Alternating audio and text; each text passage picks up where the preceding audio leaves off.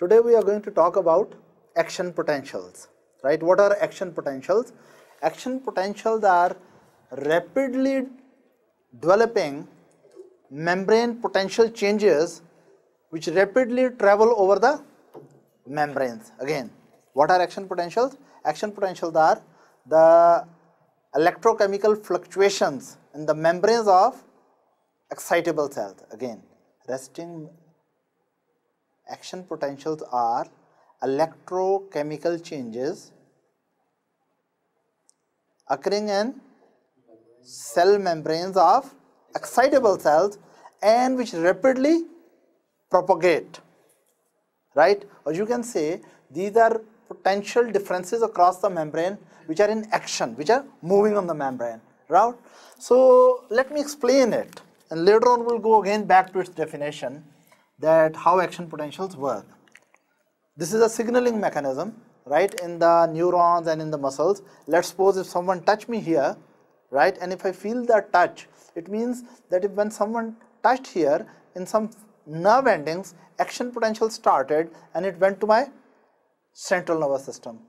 Again, listen, I'm going to give you an example that let's suppose someone touches me here, and if I feel that touch, it simply means that someone who was touching here, he gave us mechanical stimulus, and that stimulus actually produced action potential in the neurons, and those action potential were in action. It means they were moving on the neurons membrane and they gave information to the central nervous system. Is that right? Let's see exactly how it happens. Let's suppose here I draw a spinal cord.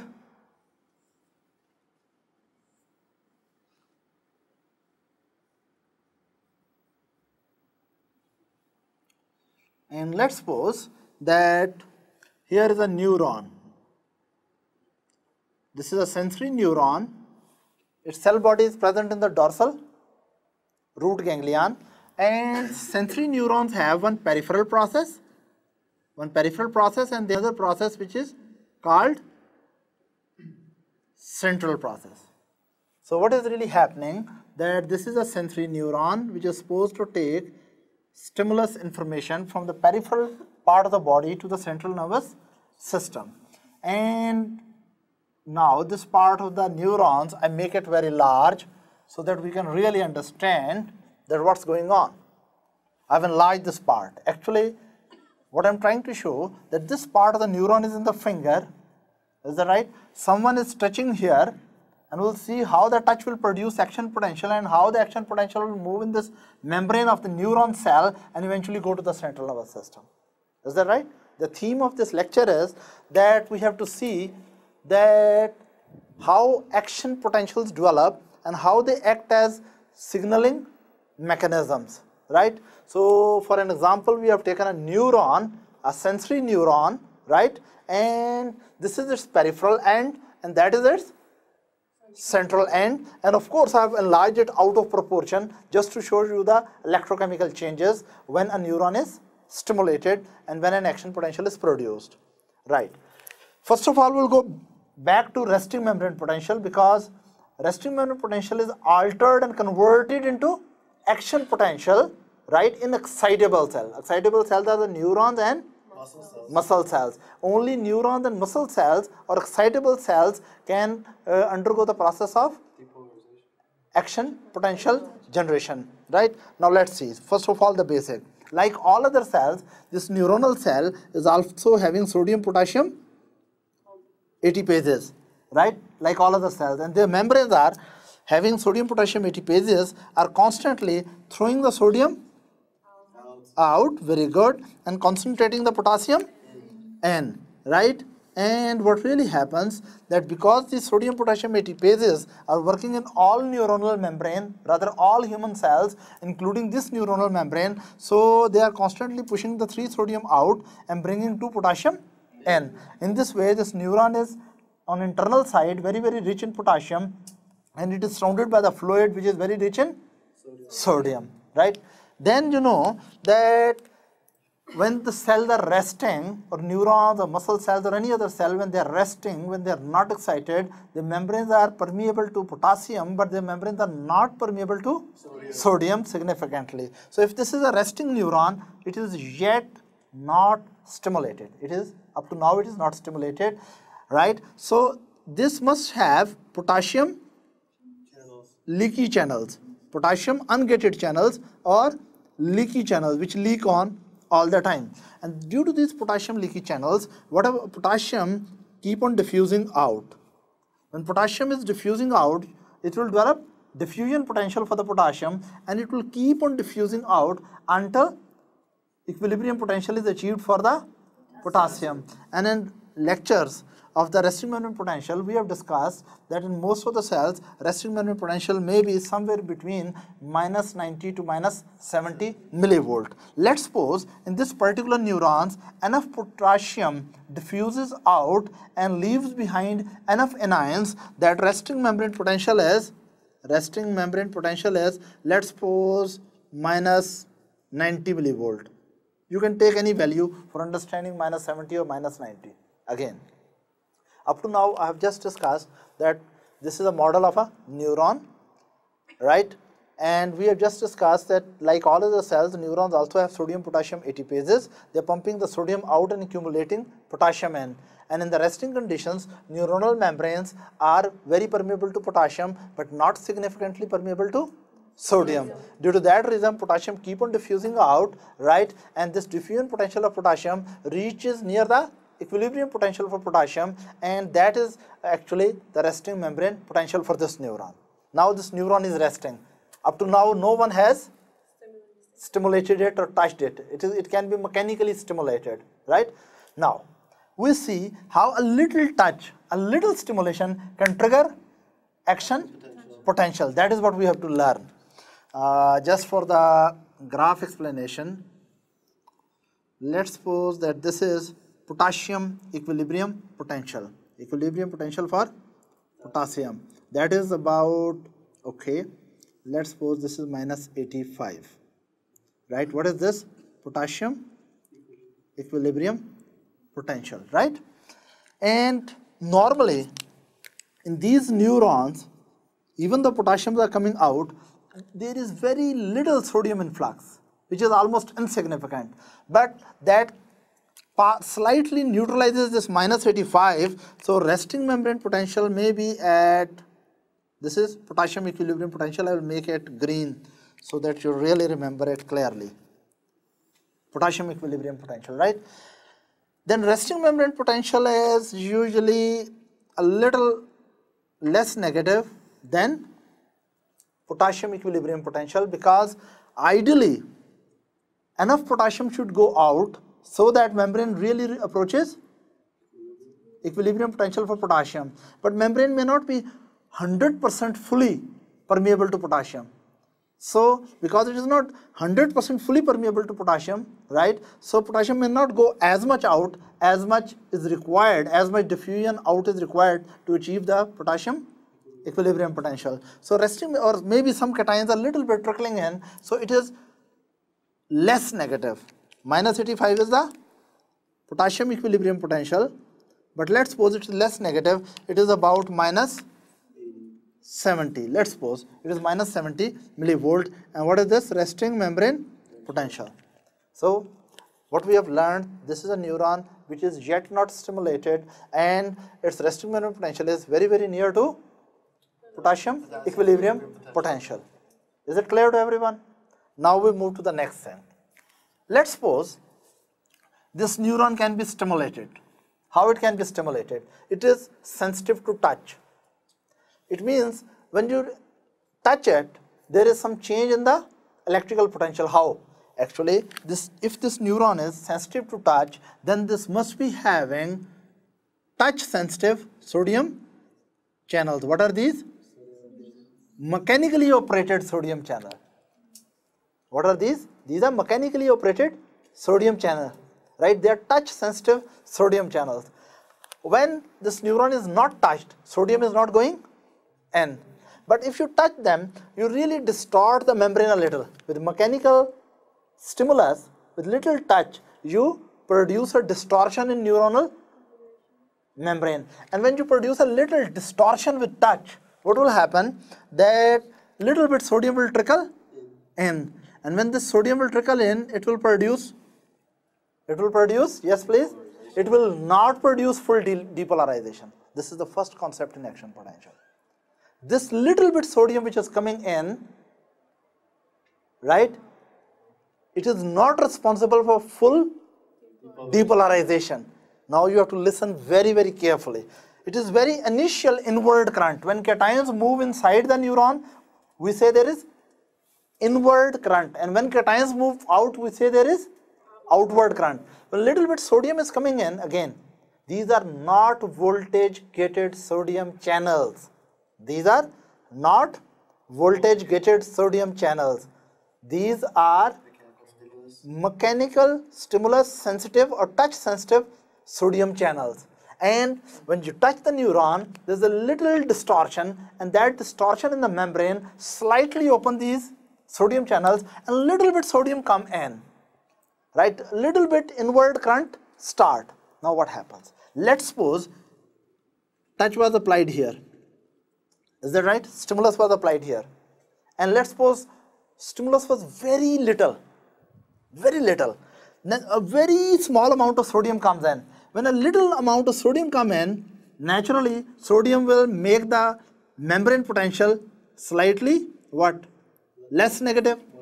It will make it less negative. So what will happen? That membrane potential which was minus 70, when little sodium will come in, it will become less negative. Is that right? I have to tell something here because you confused it with the, suppose this is minus 60 millivolt, and at minus 60 millivolt there is threshold potential. Actually there are very special voltage gated sodium channels. What are these? Voltage gated sodium channels which are having you can say activation gate which are closed right now and inactivation gate which are open. This is which channel? Voltage gated sodium channel. Please don't confuse this voltage gated sodium channel with these cationic channels which are touch sensitive. Is that right? Now what really happens at threshold potential, these voltage gated sodium channels open. So when you touch it, if you touch very slight, very slight touch, very little sodium goes in, extracellular sodium will go in, right? Resting membrane potential slightly fluctuate towards where? Threshold. But let's suppose that it does not reaches threshold. It was so small and so slight touch, so little stimulus energy, the little sodium which come in made the resting membrane potential less negative, but for example from minus 70 it got minus 65, but it could not reach to minus 60. So it means it did not touch the threshold, and it means voltage gated sodium channels did not open. Now when little sodium comes in, membrane potential will fluctuate from resting towards the threshold, but because enough sodium did not come in, this potential difference will die out. Why this will die? The reason being little sodium came in, right? In place of that, little more potassium went in. You get it? Sodium is inward current and normally potassium is leaking out, right? For example, if 10 sodium came in and 10 additional potassium went out, membrane will go back to its resting membrane potential. So what really happened? You applied a very little stimulus. We applied a very little stimulus which was less than threshold. So we call this stimulus sub-threshold stimulus. What is the stimulus? Sub-threshold stimulus. When you apply sub-threshold stimulus, then what really happens? The very little cations which come in, cations may be sodium or calcium, here we are taking example of sodium, a little inward current of sodium which comes in produce a slight fluctuation of resting membrane potential towards the threshold potential, but it does not reach threshold potential. And right, and as soon as little sodium has come in, additional potassium goes out, and when potassium goes out, what will happen? Yes, what will happen? That as potassium will go out, right, membrane potential during this activity, right, it was moving from resting towards threshold, but before it could reach to threshold, potassium leaked out and it came back. It means what happened? That, do you think this potential fluctuation, the small potential fluctuation which was produced in this part of the membrane, will it travel? No. It was just a local fluctuation. It was just a local fluctuation in the potential of the membrane. Am I clear? You are not clear about it. Look, someone touches so lightly that very little sodium comes in, right? For example, just there are 100 sodium ions come in. 100 sodium ion which came in made the resting membrane potential or membrane potential less negative. From, for example, they made it from minus 70 to minus 68. But they could not drag the membrane potential up to threshold. So a little membrane become a little less negative, but the same number of potassium ions went out in addition to normal potassium efflux. Normally potassium is diffusing out, but due to the sodium influx, due to this additional sodium coming in, some additional potassium goes out. So it means that little sodium came in, took the resting membrane potential a little less negative, but same amount of potassium went out and brought it back to the same negative situation. So there was a little membrane potential fluctuation which was immediately, what happened? Corrected. And resting membrane potential little fluctuated and then came back to the resting position. Am I clear? No problem up to this. So it was a little potential difference in the membrane produced by a sub-threshold stimulus. It was a little potential difference in the membrane produced by sub-threshold stimulus, right, which could not move on the membrane, which could not produce an action. So it is not action potential, it is a local potential without any action. Is that right? Now, next time other person touch a little more. This time, if strength of stimulus is slightly increased, then sodium influx will be slightly higher. Maybe more sodium come in. But still it could not reach to threshold. Then again potassium efflux brings the membrane back. So do you think it went to that point?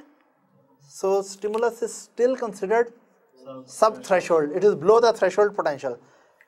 Now someone touch it a little more, and this time, because strength of stimulus was slightly more than first and second case, in third attempt strength of stimulus was slightly more than first and second attempt, so membrane distortion in the neuron was more, so sodium influx was higher, and let's suppose this time sodium which was coming in, it reaches to threshold. Here the real action will start. What will happen? That voltage sensitive, millions and millions of voltage sensitive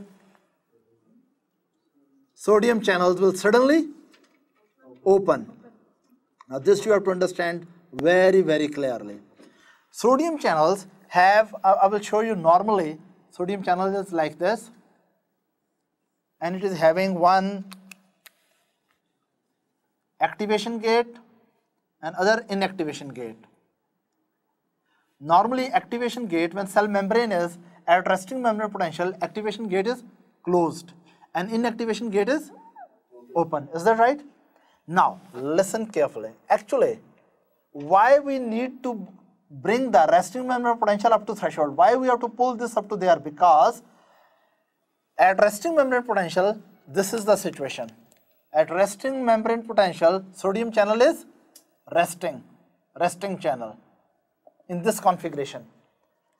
If you bring the voltage of the membrane from minus 70 at minus 60 rapidly, if you take the resting membrane potential rapidly to the threshold potential is suppose in this neuron minus 60 millivolt. If you take the resting membrane potential up to threshold potential, right, then threshold voltage sensitive sodium channels will open explosively, and these sodium channels open very widely and they bring massive amount of sodium in. Is that right? So what really happens that as soon as it comes to threshold, sodium channels go into this configuration. That its inactivation gate was already open, and at minus 60 millivolt, this other gate, what was that? Activation gate, that also opens. Is that right?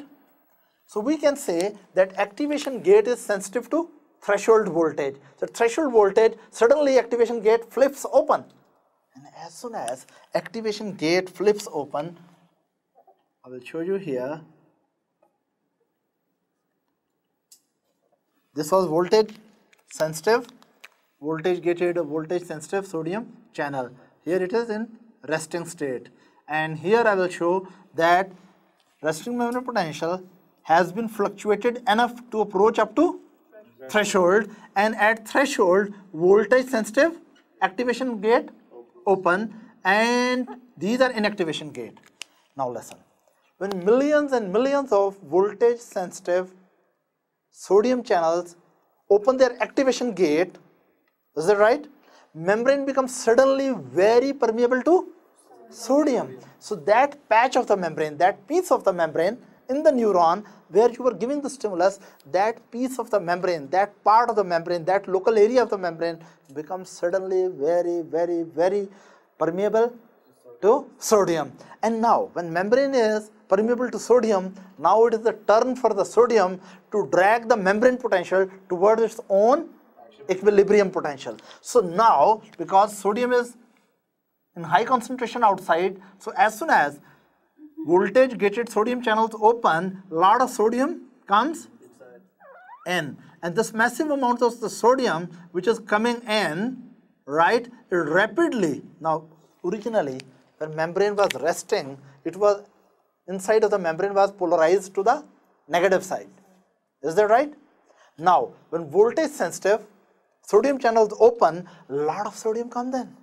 When a lot of sodium comes in, the inner electronegativity of the membrane is rapidly neutralized. For example, when more and more sodium is coming in, it becomes minus 50, minus 40, minus 20, minus 10, 0. So it means that as more and more sodium is coming in, right, membrane potential will from threshold will rapidly rush to where? It will rapidly move towards sodium equilibrium potential. Let's suppose that it is 0. Sodium equilibrium potential is minus 65 millivolt. This is sodium equilibrium potential, and this is 0 point. So lot of sodium will come in, and this part of the membrane which is appropriately stimulated is extremely permeable to sodium, and now this piece of the membrane is approaching to equilibrium potential for the sodium. So rapidly sodium is coming in, membrane is becoming less and less negative, right? So it means membrane is losing its negative polarity. What is happening? Membrane is losing its normal negative polarity, or we say simply that membrane is depolarized, or we say membrane is depolarized. It has lost its negative polarity. Yes, what's your question? Why did you write negative? Is it plus 65? Just a minute. Yeah, it is plus 65, yes. Okay. Right? So minus 60, minus 50, for example, minus 40, minus 30, minus 20, minus 10, right? And for example, it becomes 0 plus 10. Now listen carefully. As soon as when a appropriate stimulus was, appropriate strength of stimulus was provided, then enough sodium came in to take the resting membrane potential up to threshold, and at threshold potential, voltage sensitive sodium channels opened their activation gate in a very fast way, and membrane suddenly, that patch of the membrane becomes suddenly very permeable to sodium. A lot of sodium comes in so that it brings the membrane potential towards its own equilibrium potential. As more and more sodium rapidly comes in, membrane becomes less and less negative until it becomes depolarized. But before membrane could really reach up to sodium equilibrium potential, that is plus 65, inactivation gate closes. What really happens? that even though activation gate is open, but inactivation gate closes. And because inactivation gate closes rapidly, so more sodium influx will abruptly stop, suddenly stop. So membrane may not achieve the equilibrium potential of sodium. So we say it was a very rapid, drastic and sudden attempt of the sodium, ingoing sodium, to take the resting membrane potential or threshold potential towards its own equilibrium potential. It may completely depolarize the membrane, and even take the membrane potential slightly towards the positive side. Is that right? Now, at this moment, we can say at this particular moment, what has happened? What is the special event? That sodium channels which had opened from this point up to this point, sodium activation channels were, sodium activation gates were from here up to here, sodium activation gates were opening. And at this point, inactivation gates are closed. Now, more sodium cannot come in. Is that right? It means, listen again, sodium channels here were, at this point, they were in resting stage. Here they were activated, and here they are inactivated. Is that right? Again, at this stage, sodium channels were, now you will tell me, its activation gates are closed and inactivation gates are open, right? And they can, now when one start opening, other start closing, but opening, activation gate opens little faster than inactivation gate closes. So after the, it is in resting membrane potential. As soon as resting membrane potential move to threshold, sodium channels, voltage sensitive sodium channels undergo conformational change, and their activation gate suddenly open and inactivation gate start closing. For that a very small duration, when activation gates are opening and or opened, but inactivation gate is yet not closed, lot of sodium comes in and this depolarizes the membrane, right? Just in a millisecond, what really happens when activation gates become fully open, is that right? Then suddenly inactivation gates are, this gate is closed. So what does it mean? That now sodium channels are inactivated. But there is one thing very important every student should know. When sodium channels are inactivated, they cannot be stimulated and opened again immediately. They have to flip back to resting configuration. This is resting configuration of the channel. This is active configuration of the channel. This is inactive configuration of the channel. You have to remember it that for the channels to be re-excitable, they will take some time. And after little time, sodium channels will, what they will do? Voltage gated sodium channel which have performed the function of activation and depolarization, after that they were trapped into which stage? Inactivation stage. And after, when membrane will repolarize, later on we'll see what will happen, that activation gate will close and inactivation will open.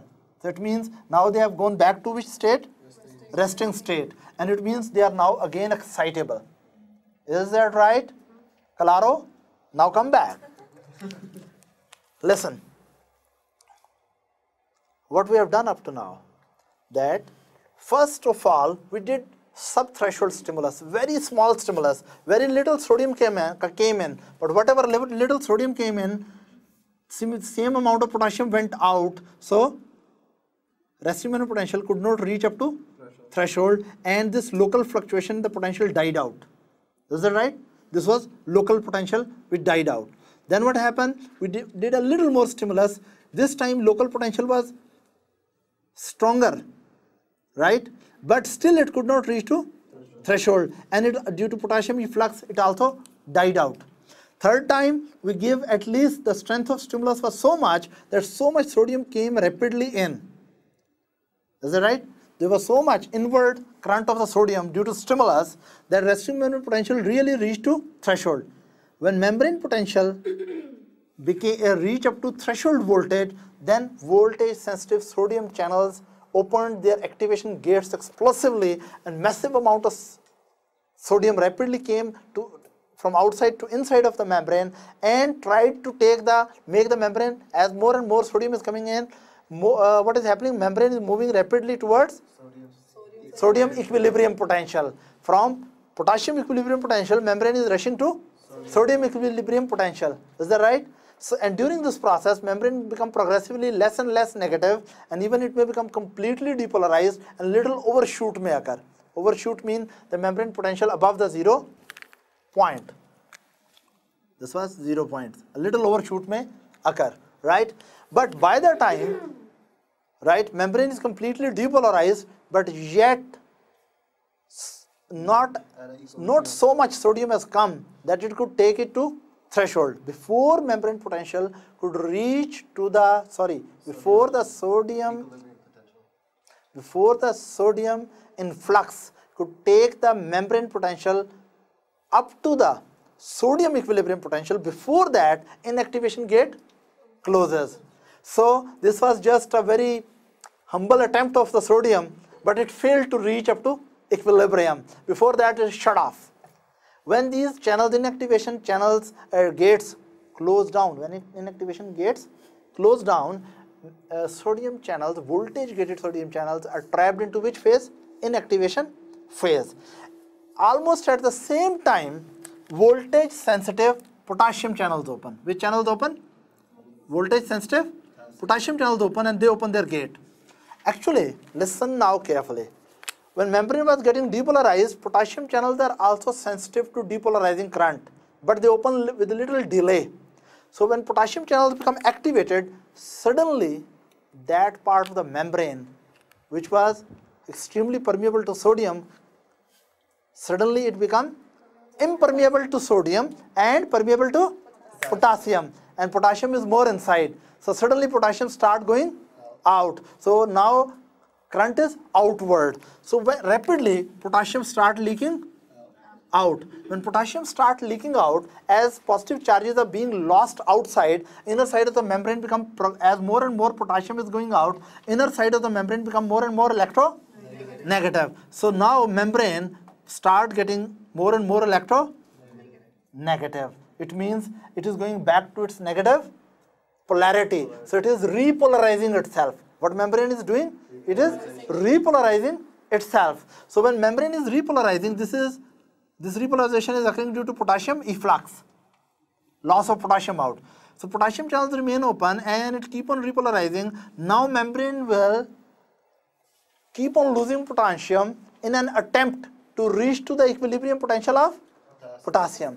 And for this short duration and for a while, membrane remain more permeable to potassium than sodium, and more permeable to potassium than potassium permeability at resting phase. So excessive amount of potassium go out, and even membrane loses excessive amount of potassium, that membrane goes more negative than resting membrane potential to achieve it very much near to its resting membrane potential. Is that right? Then what happens, that eventually voltage gated potassium channel close, and membrane is only permeable to diffuse leaky potassium channels. So membrane come back to its resting situation. Is that clear? Again, let me explain it. What really happened? Attention please. Up to now you have really not learned that how the signals move. I did not tell you how the signals move. I'm just telling how the, attention, don't write anything, just listen. How energy of a stimulus is converted into electrochemical fluctuation in a membrane, which is capable to move. I will tell you later how it moves. First you listen. Again, we applied the stimulus to this part of the membrane. Let's suppose this is part 1 of the membrane. Neuronal membrane, this is patch 1. This is patch number 2. Let's suppose this is patch number 3, patch number 4, patch number 5. We'll see how this moves over. But first we review a little. What really happens? No one touch me, I'm very sad. No stimulation coming. Anyway, then someone touch very little touch. A touch which I'm not going to feel. Why I don't feel that touch? Because so little sodium comes in, right? Actually, by stimulus, you try to produce a local potential, local depolarizing potential. What you are trying to produce? Local depolarizing potential, initial depolarization. This is initial depolarization. Or we can say by little stimulus, you are making the membrane potential less negative. So we say you are trying to produce little hypopolarization. Because if membrane move upward, that is hypopolarization. If membrane potential move downward, it is hyperpolarization. Whenever membrane becomes slightly less negative, it is hypopolarized. And when it is becoming more negative, it is hyperpolarized. Again, this is very important area to work on. When you produce a little stimulus, you produce a little inward current. This inward current will make the membrane from resting position to slightly less negative. So when it makes it slightly less negative, we say membrane is slightly depolarized. Or we say membrane is there is initial depolarization produced. It's not the real depolarization. Or we can say the slight hypopolarization produced. Membrane is slightly hypopolarized, but incoming sodium is, right, is cancelled by outgoing potassium. So little fluctuation, the membrane goes back. Then someone touch a little more, then still more sodium comes in, yet it does not reach to threshold. A little stimulus does not bring enough sodium in to take the membrane, local membrane potential up to threshold. So again, this will die out. Third time, someone is good enough to touch such decently with enough stimulus strength and to produce enough distortion in the nerve ending membrane that enough sodium goes in through which channels? Enough sodium goes in through not sodium channels. Enough sodium goes in through mechanical sensitive sodium channels, right? Mechanical stimulus sensitive. And this time when someone has been decent enough to touch at least with threshold stimulus, right, enough sodium goes in, and when enough sodium goes in, resting membrane potential fluctuate due to this inward current up to threshold potential. As soon as this neuron, this piece of the membrane achieves threshold potential, millions of voltage gated sodium channel open their activation gate, and a lot of sodium comes in, and resting membrane potential, threshold potential rapidly approaches to it is moving towards now membrane potential from the threshold potential is due to heavy influx of sodium. Membrane potential from the threshold potential is rapidly moving towards the equilibrium potential of sodium. During this process, membrane becomes less and less negative, and eventually negative polarity of the membrane is completely lost. Negative polarity of the membrane is completely lost, and membrane becomes depolarized, and it may even produce a little overshoot. But at this point, two things occur. Number one, that voltage gated sodium channels, inactivation channels are closed. Number two, voltage sensitive potassium channels open. So when voltage gated sodium channels close, inward current stop, and when voltage gated potassium channels open, then outward current start. So sudden abrupt stoppage of sodium influx and onset of potassium efflux, and rapid potassium efflux, because these are not leaky channels, these are voltage gated potassium channels. These are different than simple leaky channels. So when they open up, potassium rapidly goes out because it wants to bring the membrane potential back to the potassium equilibrium potential. As more and more potassium is going out, membrane gets more and more electronegative. As membrane is getting more and more negative, it means it is going back to its negative polarity. So it may become repolarized.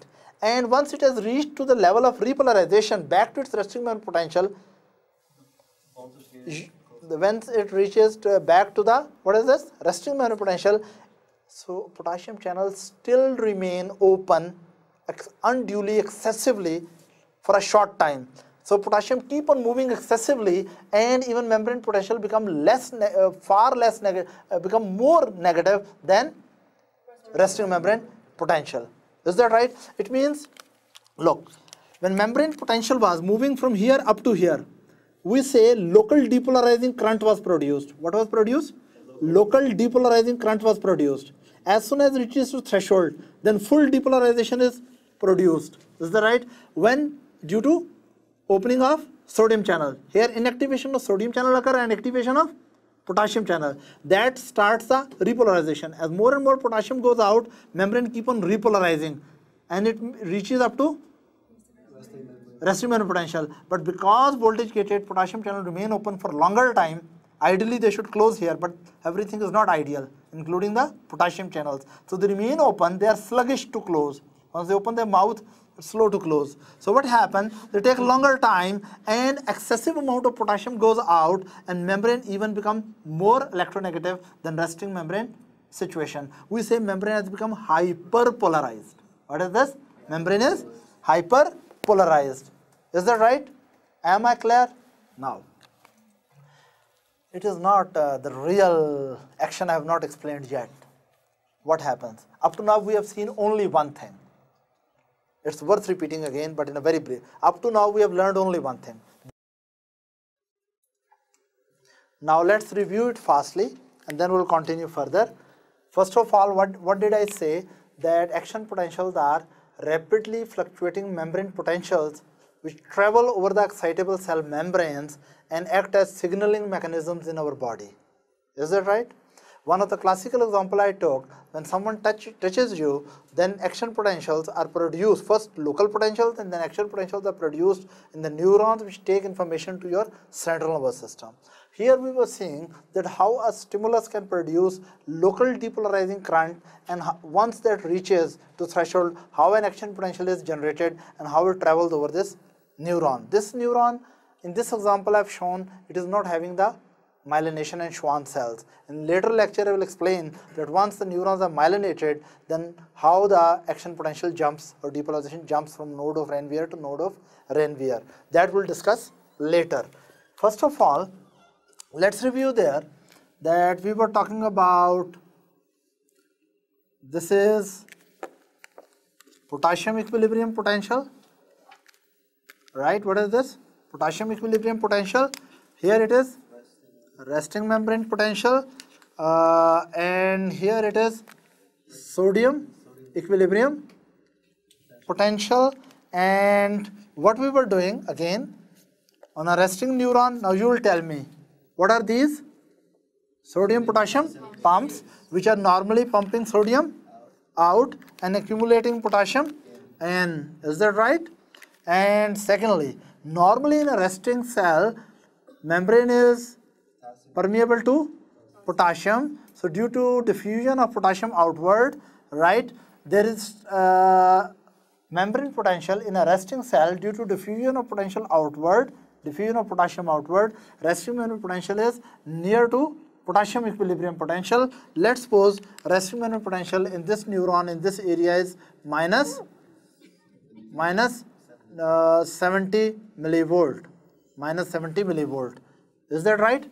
Then what really happens, someone is providing a stimulus here and there are stimulus sensitive cationic channel. Let's suppose there are sodium channels. These are not voltage gated sodium channels. These are touch sensitive sodium channels. When someone touches, if the stimulus is less than threshold, then of course I did not make threshold potential here. These are threshold potential. Now if stimulus is less than threshold, then resting membrane potential fluctuate, becomes slightly less negative, but due to efflux of potassium, right, whatever sodium comes in, if same amount of potassium eventually goes out, resting membrane potential is re-established, right? If a stimulus is further enhanced, then a stronger local depolarizing current is produced, but that will also eventually die out. But if stimulus is strong enough to produce so much sodium in flux that resting membrane potential fluctuate all the way up to threshold, then threshold voltage sensitive, which channels open? Voltage gated sodium channels open and a lot of sodium comes in and membrane undergoes the process of, yes please, depolarization. It is 0 and with little overshoot. As soon as membrane depolarizes due to heavy sodium influx, before the membrane potential reaches sodium equilibrium potential, sodium channel inactivation gates are closed and voltage sensitive potassium channels are open. So inward sodium current stop, but outward potassium current start, right? And as more and more potassium goes out, membrane potential goes back to its negative polarity, right? It may go to resting value and even more negative if they remain open for longer time and may produce hyperpolarization, right? Now, again, normally it was minus 70. So these were stimulus sensitive incoming sodium current which took the resting membrane potential up to, yes, up to threshold. That was, let us suppose, minus 60, and at that time voltage gated sodium channels open and so much sodium came in that it became depolarized minus plus 10. Is that right?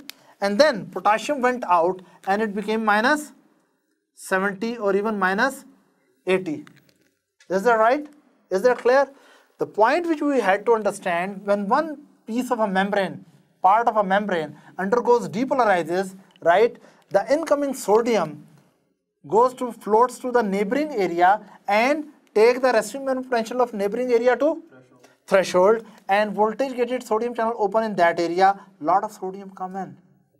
So this area, second part of the membrane, becomes depolarized, and as soon as it becomes depolarized, this area itself starts its repolarization. But meanwhile, when it was depolarizing, some sodium went to the next area and triggered the depolarization there. So what really happens, that this was stimulus applied to one part of a membrane where resting membrane potential was brought up to threshold, and once a part of a membrane is depolarized, then whole membrane will undergo depolarization process, because one part of the membrane which depolarizes, it triggers the depolarization in neighboring area, and whatever neighboring area is depolarized, that triggers the depolarization in next area, so and so forth. So wave of depolarization travels in all the directions of the membrane until the whole membrane of that excitable cell is depolarized.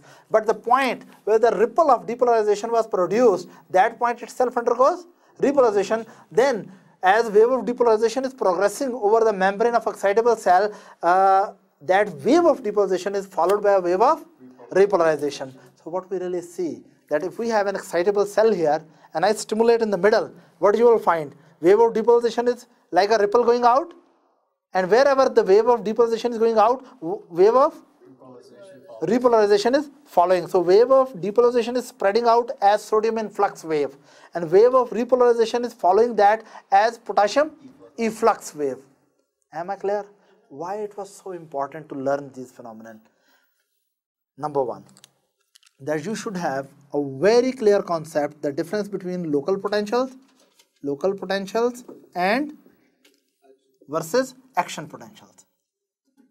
What are action potentials? Action potentials, the wave of depolarization followed by repolarization. Or action potentials are rapidly developing electrochemical fluctuations in membranes of excitable cells which propagate, which are in action. Now listen carefully. What is the real difference in local potential and action potential? Number one, local potential here, look, local potential can be depolarizing or it can be hyperpolarizing. That I will discuss later. Right now we are talking about local fluctuation which is depolarizing. Local potential, number one, is, yes, what is the special thing? Number one, it's a very small fluctuation. What is it? It's a small fluctuation, and local potential does not travel. So it is non-propagating. What is it? Non-propagating. And when you compare it with action potential, it is auto-propagating, propagating. And it shows the phenomenon of all or none, right? Secondly, number one, it is non-propagating, local potential. Action potential propagates. Local potential is local fluctuation. Action potential is potential difference which is in action. Number two, it is graded. Graded mean what? Depending upon the grade of strength of stimulus, it may be small, it may be slightly larger, it may be very large. Local potential, for example, in first stimulus, it was very small, then it was with moderate strength, and then it was appropriate threshold strength. So it is graded. Action potentials are not graded. Once they are produced, they will be always same strength.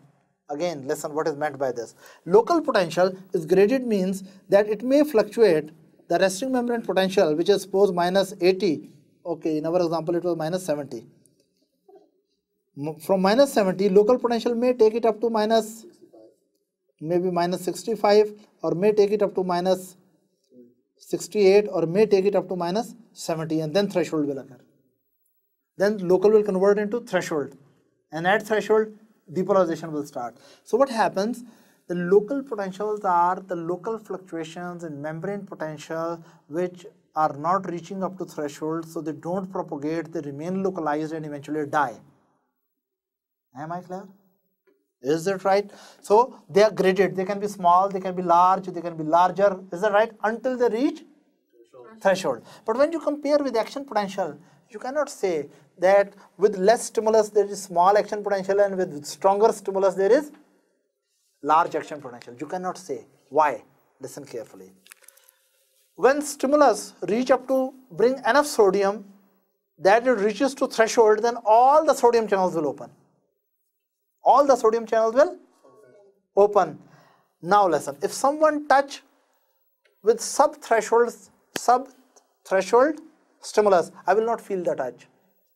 If someone touch with threshold, I will feel the touch. Someone touch a little more pressure. It is when there is a little more pressure, don't tell anyone that action potential are becoming larger or bigger. No.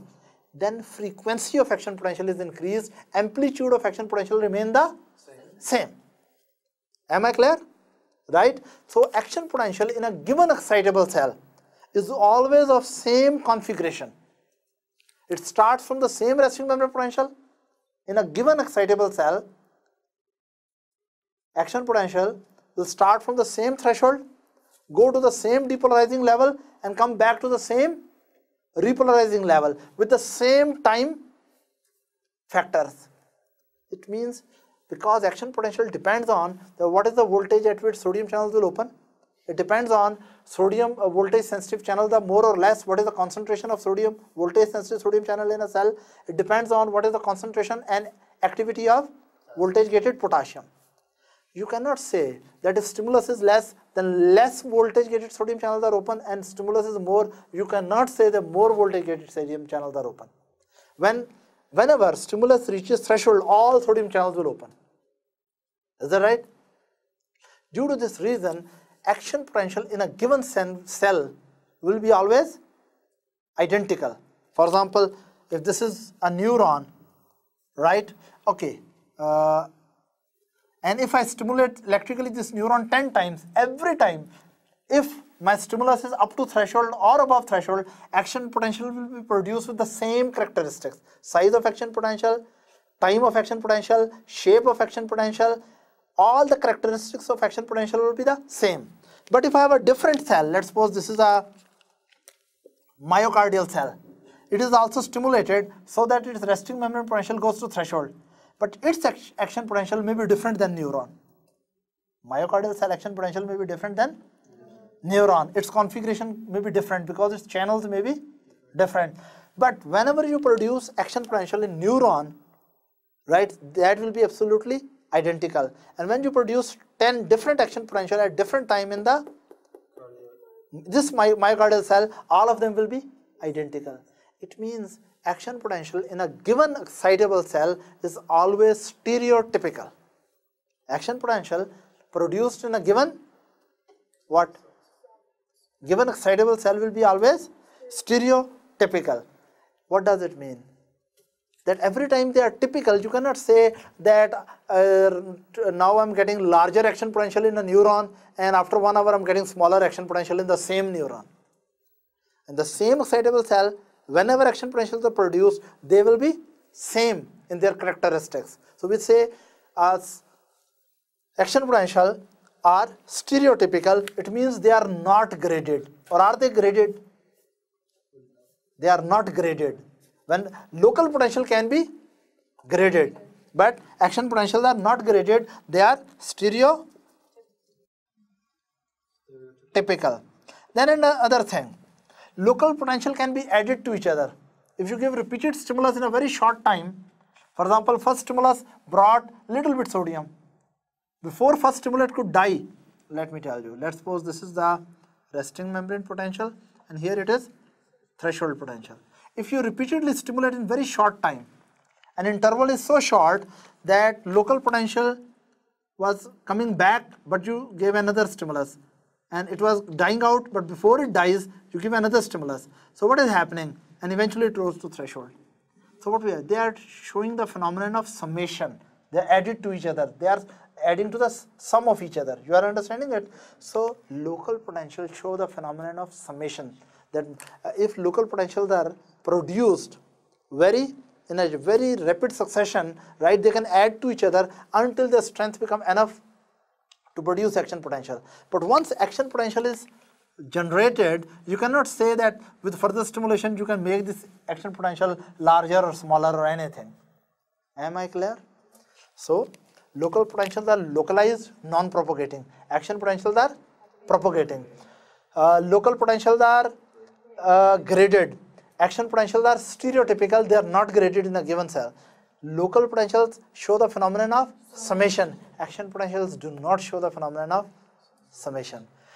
Normally stimuli generate local potential, and if local potential take the resting membrane potential up to threshold, if local potentials are depolarizing initial potentials, and if they take the resting membrane potential up to threshold, only then action potential will be stimulated or generated. Any question up to this? There is no question, right? So then we come to another thing, that all or none principle. I would like to repeat it again. All or none principle means you cannot say that if stimulus is less, then smaller action potential is produced. This is a wrong statement. Or if stimulus is large, larger action potential is produced. No. When you are increasing the stimulus, once the stimulus is threshold or above threshold, action potential will be the same. So if you give sub-threshold stimulus, no action potential. No action potential in any part of the membrane. And if you give the stimulus which is up to threshold, full action potential will be produced. All of the membrane will undergo action potential, right? So action potential shows the phenomenon of all or none. Either there is no action potential by the stimulus, or there is all membrane undergoing depolarization. Is that right? Full action potential is produced. You cannot say that with this stimulus I will get half action potential and with another stimulus I will get 70% action potential. This is not true. All action potential means either you get the full action potential or you get no action potential. Is that right? No confusion? You got it? I'm surprised. Right. So now after this, I want to come to the concept of refractory period. Refractory period. Before I really go for refractory period, I will tell you that my experience with some people. I had 3 servants. They were having also refractory period. I was having 3 servants and they were also having refractory period. What is that refractory period? I asked them, do specific work. If they are fresh and they have taken enough rest, all of them rush to do the work. They do that part of the work and then they sit down. They sit down. I'm asking them to do more, they refuse. They have to complete their rest. When they properly rested, right, then they will, if I ask, then they will do again some action. So I used to think that these employees, they are having some refractory period, that once they perform their action, after that they are inactivated for some time. Until they come out of that inactivation phase, they remain refractory to the next stimulus. Is that right? Next order, they are refractory to the next order until they are flipped back from inactive state to re-excitable state when they have rested well. And then if you request them to do some work, they will do. Let's suppose we talk about those timeline and their activity. I ask them to work here. They will start their work, they start their action, and here they will stop. Now, for example, I have asked them to do some work, and when they are doing that work, I give another order. They will not do extra work. They will not do Extra work. Once they have taken an order, they are obeying that order. Whatever I do, I yell, I cry, I commit suicide. They are not going. Yeah, they are not going to listen to me. Right? Then there is some time for which they are ready to listen, and then they become ready again for action. For this duration, for example, for this duration from here up to here, whatever I do, they are absolutely deaf to my order. Right? They are not willing to listen. Then for some time, for some more duration, if I ask them some work politely, they will refuse. But if I yell at them, they will start action. So I used to say the time duration for which they are not going to take the next order from me, whatever I do, I say they are absolutely refractory, absolutely deaf to my orders. Is that right? But after that, for short time, a time is that if I give normal order, normal strength, if I don't yell, politely ask them to do, they don't work. But if I yell at them, they start some action. So it means here they are relatively refractory or relatively resistant. Here there are absolute refractory mean absolute resistance to the next order, to the next stimulus. Relative refractory mean relatively resistance to the next stimulation and order. I don't know, I think my employees took some lessons from action potential mechanisms. Action potential also has some phenomenon like refractory period, right? And let me tell you why there is a refractory period.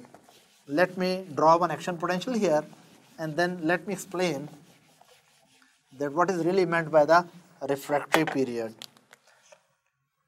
For any action potential, again listen, what is this? This is resting membrane potential. And what is this? Potassium equilibrium potential. And yes, please, what is it? Threshold potential. And what is here? Sodium equilibrium potential. It's easy, isn't it? A resting membrane potential, if you give appropriate stimulus, your duty is to take resting membrane potential up to threshold. And then heavy sodium influx will occur, membrane will undergo phenomenon of devolarization. And at the peak, sodium channels will inactivate and potassium channels will start working, and then repolarization will start. Is that right? Clear? Now, what really happens that here all the sodium channels were in which state at this time? They were in resting stage. This is like my employee which is resting, right? So it is having what? Inactivation gate open and activation gate closed. During this phase, what is happening?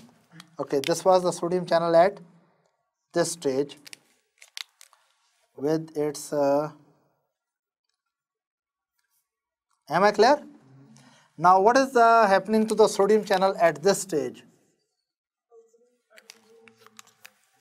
Activation gate is open and inactivation is yet not closed. And what is happening to sodium channels at this phase? Activation is even though open, but inactivation is closed. Is that right? So we can say sodium channel was trapped initially in resting phase. At threshold stimulus, it went into active state, and then it was trapped in inactive state. Is that right? Now, sodium channels take time to come back to the resting re-excitable stage.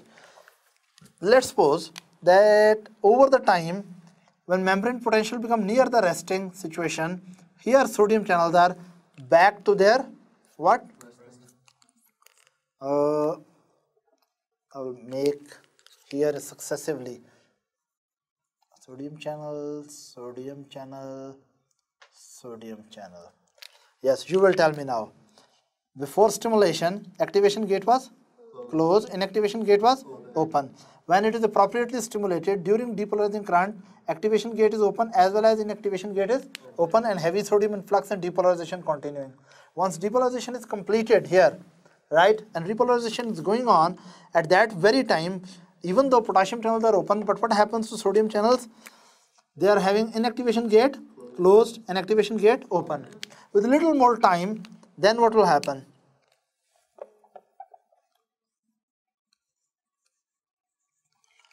Here they were in inactivation.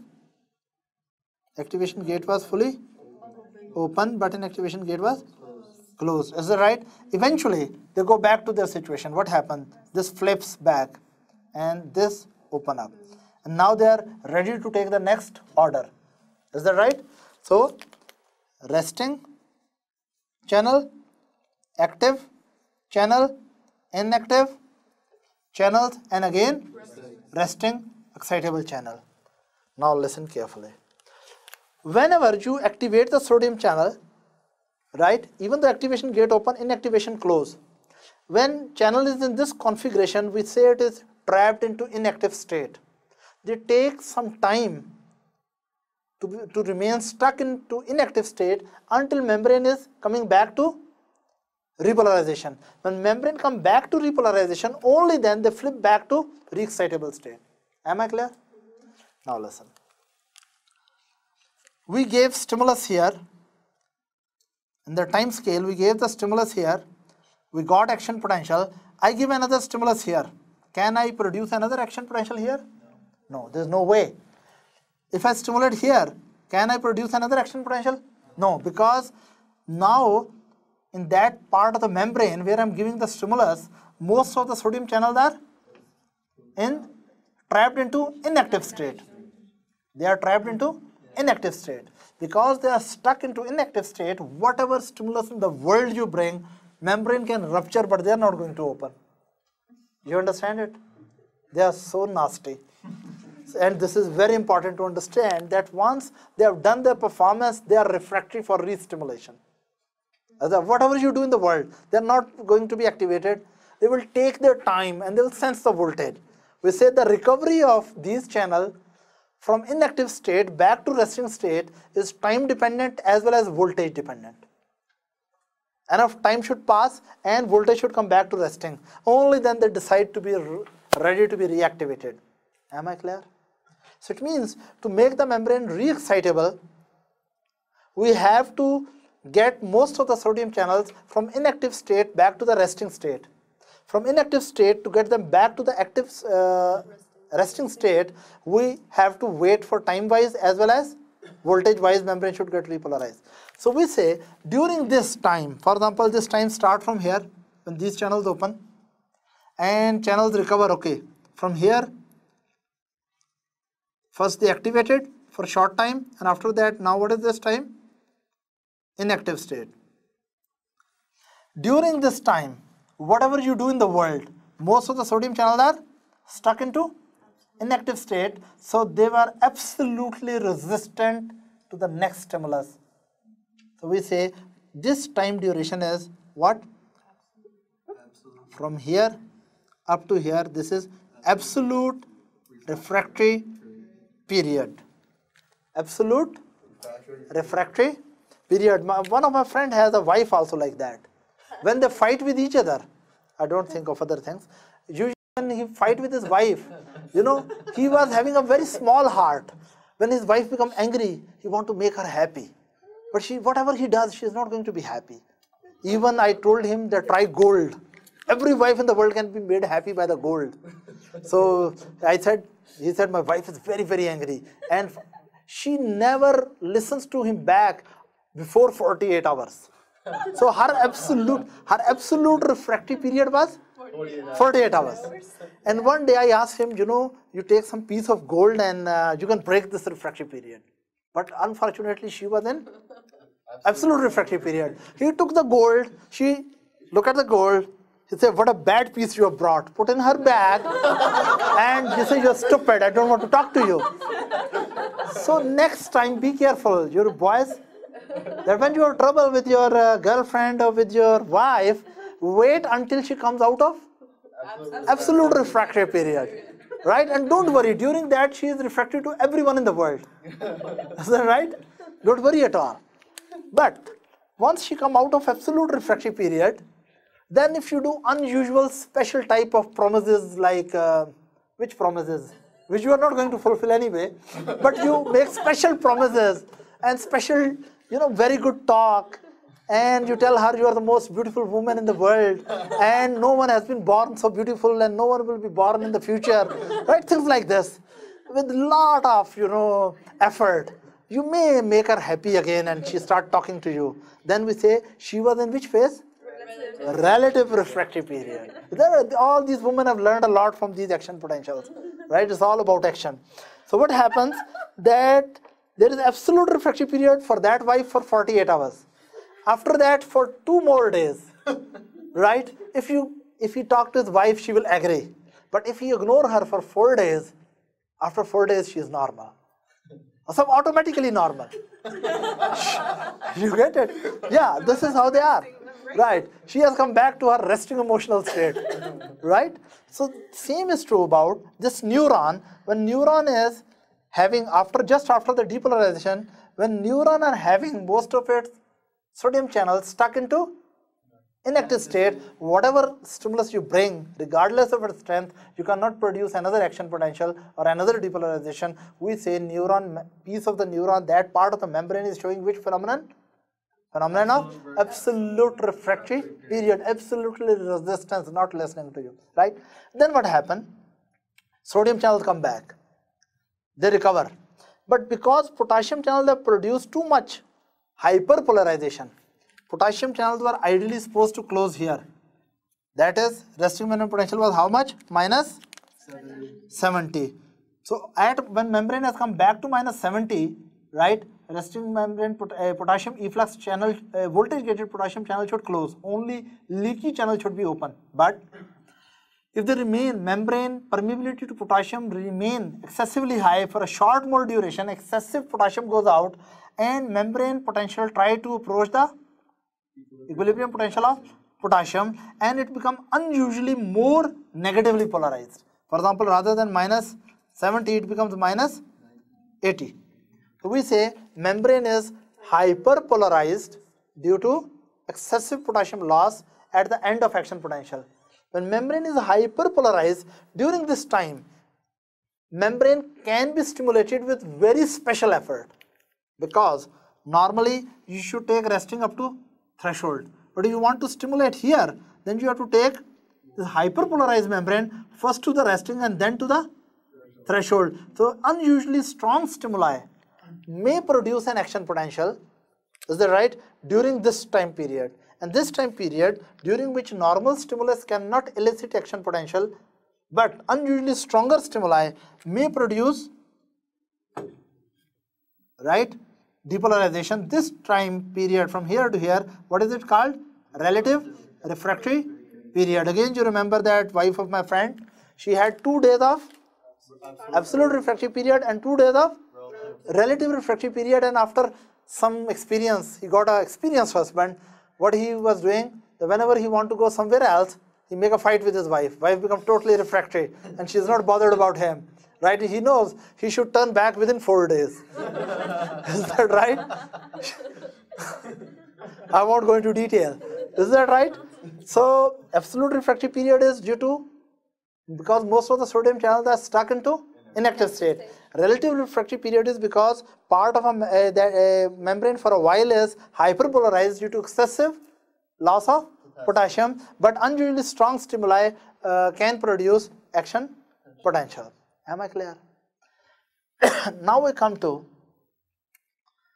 some unusual situations. I have one more friend. His wife was strange. Before even marriage, she was always angry. And after the marriage also, she was always angry. Forget about absolute refractory period and relative.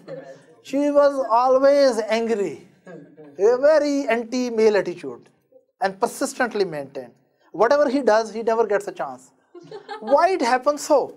Let me explain. Some neurons also go to such situation in excitable cell. Right? Some neurons also, or excitable cells, may be trapped into such situation that even you appropriately stimulate them, you don't get any action. You don't get any action potential. Right? He used to tell that whatever he does, to get some activity from his wife, whatever he does, he never gets anything. It's a very sad story, you should not laugh, right? Sometimes your excitable cells are also stuck into that situation. How it can happen? Let me tell you. Sometimes what happens, let's suppose this is a neuron. I think it should look like his wife. Oh, no. I will not mention the name of the lady and the man because they can sue me. But anyway, right. What is this with neuron? You stimulate subthreshold, no response, no action potential. You produce threshold, no action potential. What a funny thing, at threshold there should be action, no action. You produce suprathreshold stimulus, no action. Why it is there, right?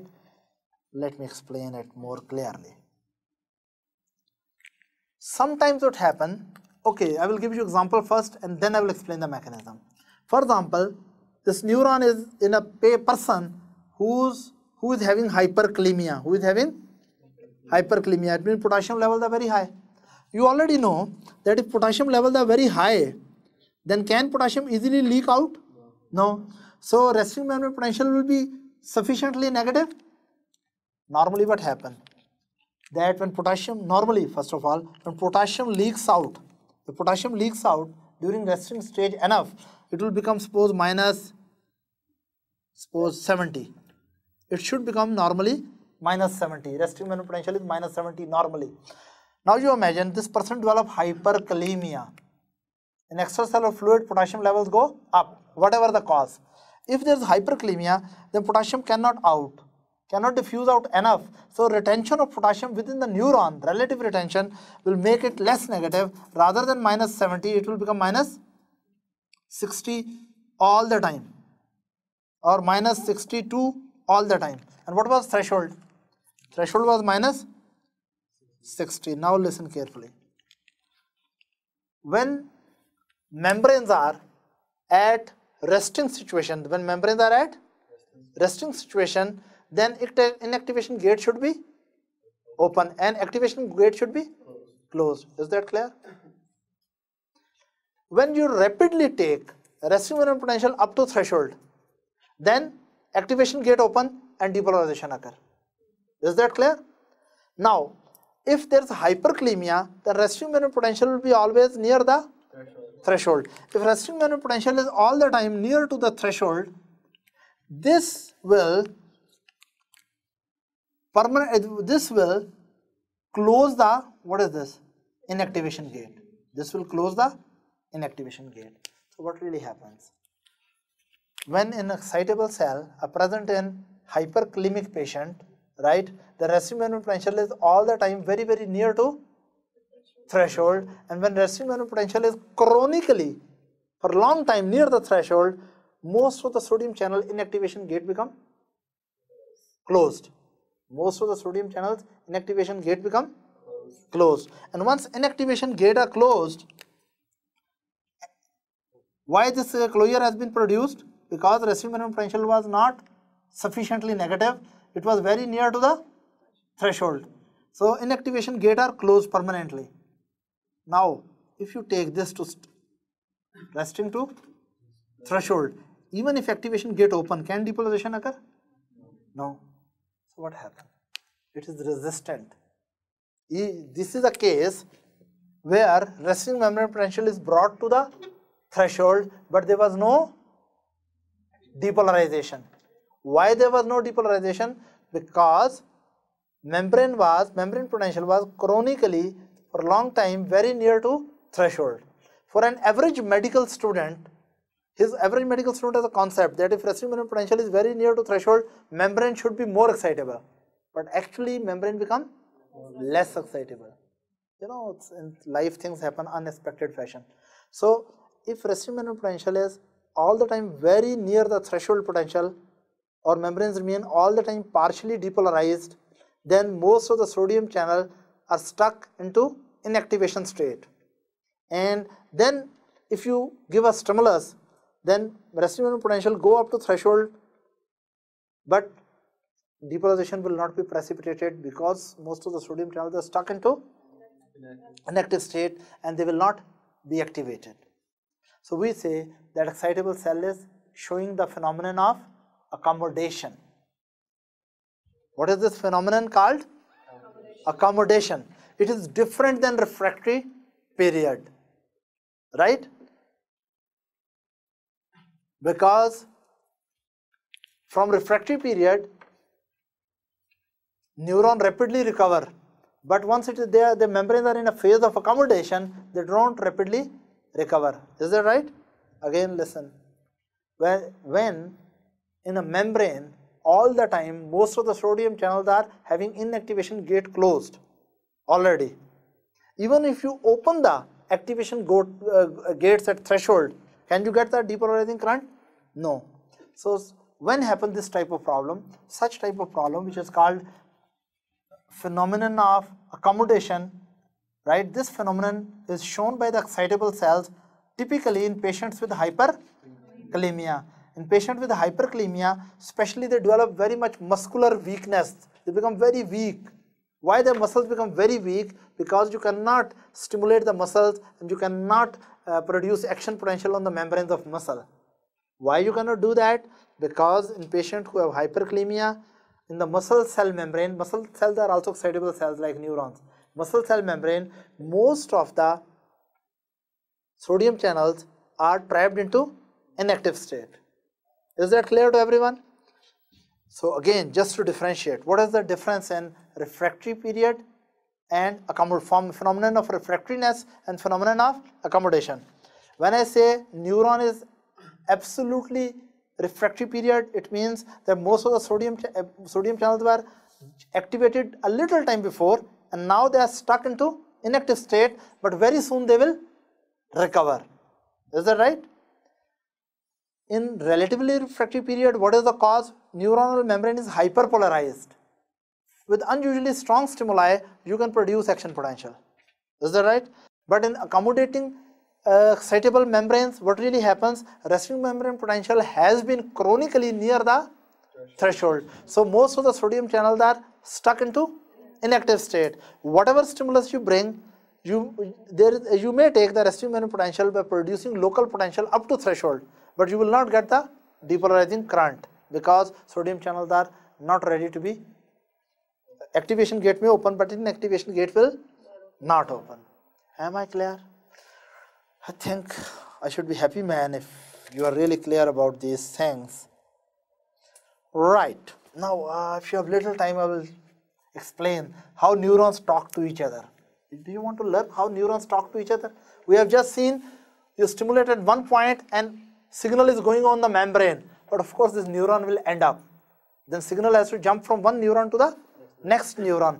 Let's see how cells talk to each other, because electrical signals which start from one neuron, they have to go through millions of the neurons in the center of a system when you are planning against someone. You know, you are thinking, you are angry with someone, you are thinking, I will hit like this, I will kick like this, I will say like this, yell like this. So millions of the neurons are firing, how they are talking to each other, right? Let's see.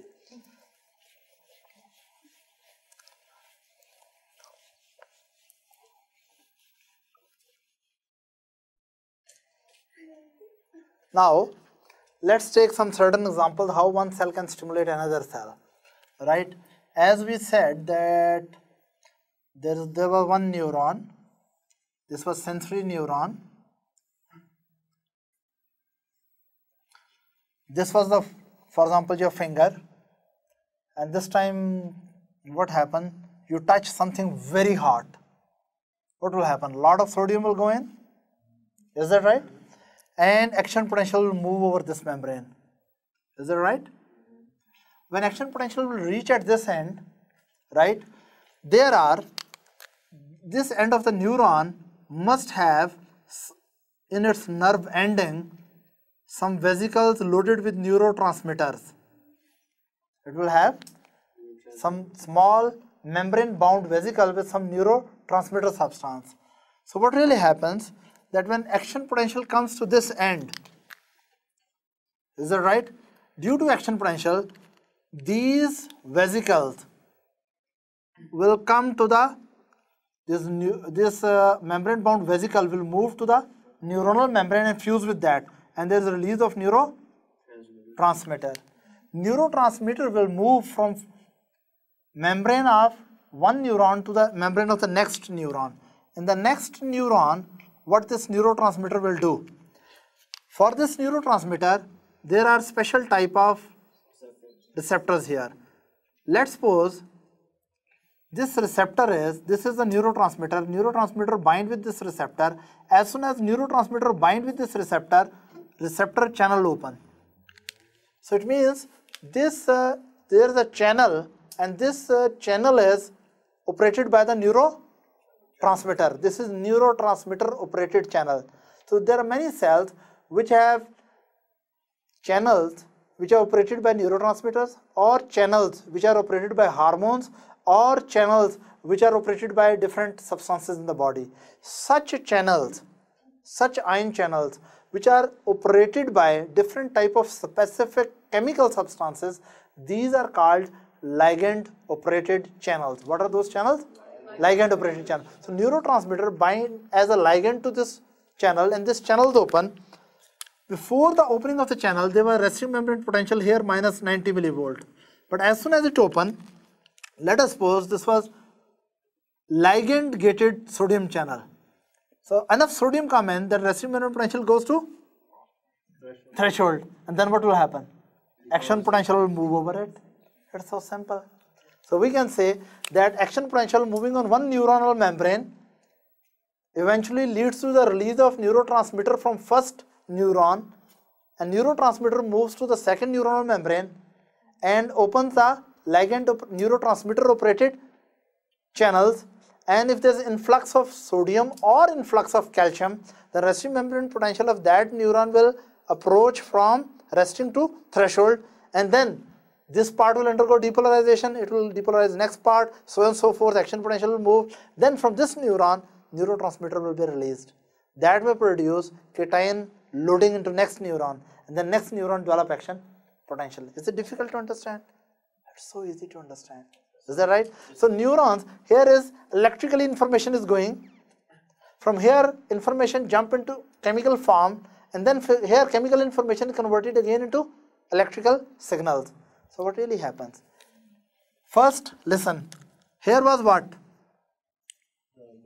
Touch specific sodium channel. So there was mechanical energy of the stimulus converted into electrochemical energy of action potential, resulted into chemical release, neurotransmitter release, which produces, it means that jump of signal from first neuron to the next neuron is in chemical form, and then again electrical form, energy will go and signal will go forward. So what happens?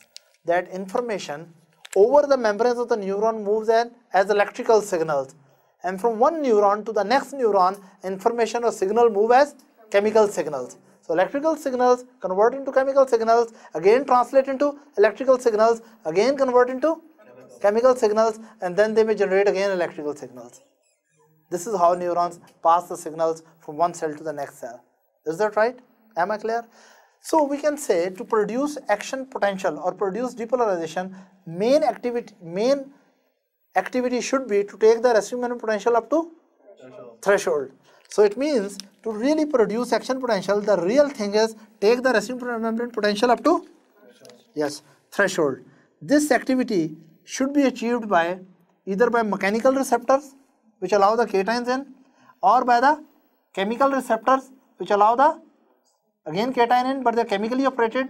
Or sometimes what happens, there is one new cell here, this happens in the heart, then this is another myocardial cell, then another myocardial cell. You know, myocardial cells have electrical windows in between. There are special electrical windows. These electrical windows, these are electrical windows. These are called gap junctions. So what happens? There are many gap junctions in between the myocardial cells. So if one myocardial cell undergo depolarization, depolarization will spread over this membrane, and when sodium will come here in, some sodium will trickle through the gap junction to the next cell and take the resting membrane potential of this cell to threshold. Then it will undergo depolarization. Then some cations which have come here, they will jump through the gap junction to the next cell. So it means that how a cell can undergo depolarization. It can undergo by mechanical stimulation or by chemical stimulation or by electrical stimulation. Mechanical stimulation was this. Chemical stimulation was ligand-operated cationic channels. Electrical stimulation is when one cell which is depolarizing trickles its cations directly into cytosol of the other cell. Is that clear? No problem? Okay. Is this neurotransmitter acetylcholine? This may be acetylcholine. Just acetylcholine binds with the channels which are cation loading channels, cationic channels, which allow the sodium influx and calcium influx. We'll talk about these channels in detail when we talk about neuromuscular transmission. Class dismissed.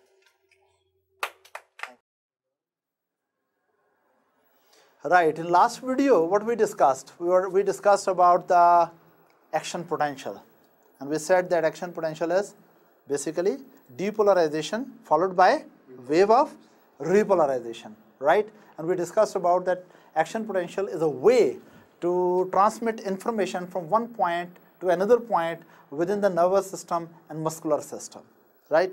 Right now we will talk about what are the factors which determine the velocity of action potential, right?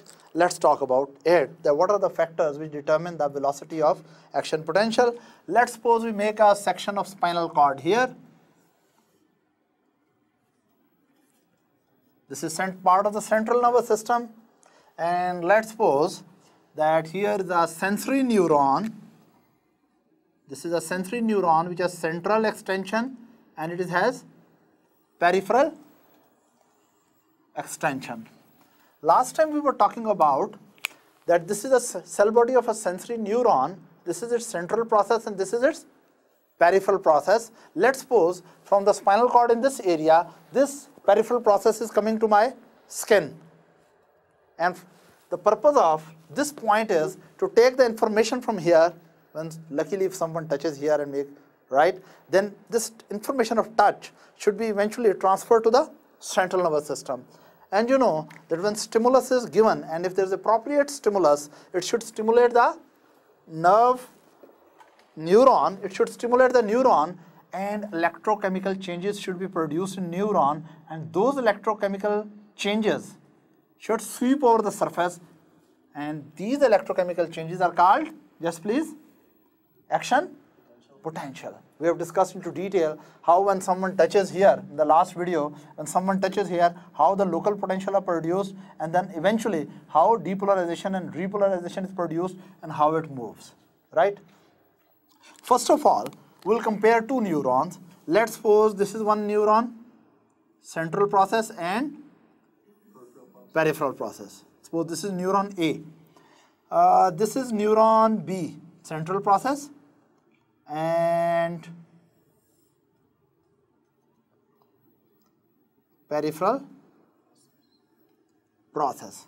The difference in these two neurons is, even though both are sensory neuron, both are taking information in this direction, one neuron has axon which is wide and other has axon which is thin.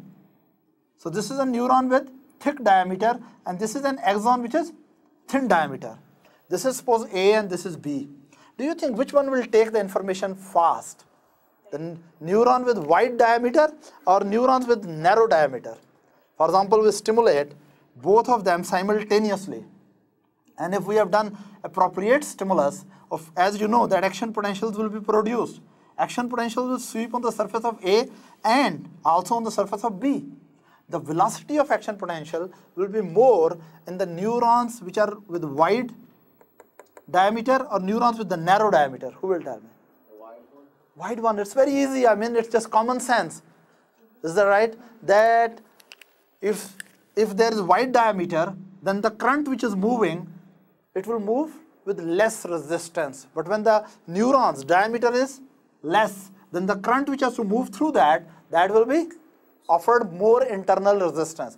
And this concept is so easy that it should not be really explained, that neurons which are having wide diameter, right, current velocity is higher. And neurons which are narrow diameter, their current velocity is slow. Now there are some sensations which move slowly to the central nervous system and there are other sensations which move very rapidly to the central nervous system. So nature wanted there should be neurons which conduct slowly, and there must be neurons which conduct very fastly. Is that right? There are some information which move very fastly to your central nervous system. The other information we should move slowly. One way how neuron could enhance, how the nature could increase the velocity was just increasing the size of the neuron diameter. But look, if you really want a very, very fast conduction, and you have only one option, that you can increase the conduction velocity only by making it wide, maybe this neuron become wider than my arm. Do you think it's a good strategy? It's not a good strategy. So nature has to design some other thing as well. What we discussed right now, the neurons which are having narrow diameter, they conduct slowly, and neurons which have wide diameter, they conduct fastly. So one way which nature could use to increase the velocity of conduction of the action potential was simply by increasing size of the neuron or diameter of the neuron. Is that right? But the thing is that some of the information moved to the central nervous system very, very rapidly. And if nature had only one way to increase the velocity, the only way to by increasing the diameter, maybe some neurons will become more wide than our arm. Of course, that is not a very good anatomical arrangement. So nature devised another way, a very, very clever and ingenious way to increase the velocity of conduction. Is that right? First, I will tell you, you have the concept of myelination. You have a concept of myelination or not? Actually, the second mechanism, the very ingenious mechanism, a very clever mechanism which nature uses to increase the velocity of current, velocity of action potential through the neuron is by myelinating the axons. We'll talk about what is myelination and how it increases velocity. What is myelination and how it increases velocity. First, I will talk about a neuron which is not myelinated well. How the action potential passes through that. Let's suppose this is a neuron which is not myelinated, and it is going to the central nervous system. It will be slow conductor, fast conductor. The neuron which is not myelinated is slow conductor. This is a slow conductor. First, I will tell you how current passes through that. Then I will explain that once the myelination is done, what are the changes in the neuron and how velocity picks up, right? What really happens, as we discussed last time, that every cell has a resting membrane potential of how much? Yes, please. Approximately minus 70 millivolt. Excellent. Is that right? And when we little bit touch it here, for someone touches here, neuron will be, nerve ending will be distorted. And when it is distorted, what really happens? What comes out? Special type of sodium channels open. Just a minute, little revision. Like all cells, neurons have, what is this? Sodium potassium ATPases, and these sodium potassium ATPases are always bringing sodium out and concentrating, yes please, potassium N. So cells become rich in potassium. This we know already from previous lectures. Plus we know cells have special leaky channel for potassium. These are the potassium channels which are leaking all the time. These channels are not operated by the voltage. They are not operated by any ligand. They are open all the time. Because potassium is well concentrated in the cell and membrane is leaky to potassium, so little bit potassium keep on trickling out. And because potassium keep on coming out from every cell all the time, little bit potassium is coming out. So cell is losing positive charges outward. When cell is losing positive charges outward, inside of the membrane become relatively negative because it is losing the positive charges. And this diffusion of potassium outward creates electronegativity in the cell, which is called resting membrane potential. Is that right? Now, listen. This neuron is having resting membrane potential, comfortably and sleepy, and someone little bit touch me here. If someone touch,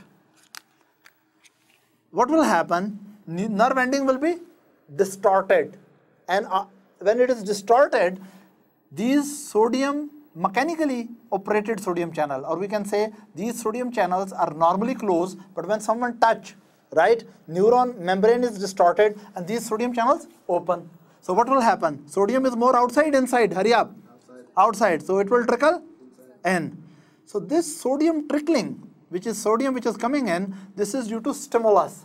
When you stimulate it, you alter the membrane permeability of the sodium, and some sodium channel which are mechanically operated, they will allow some sodium to trickle in. And when the sodium will come in, positive charges are coming in, then what will happen? Membrane was having how much electronegativity inside? Minus 70. When little sodium comes in, it will become more negative or less negative?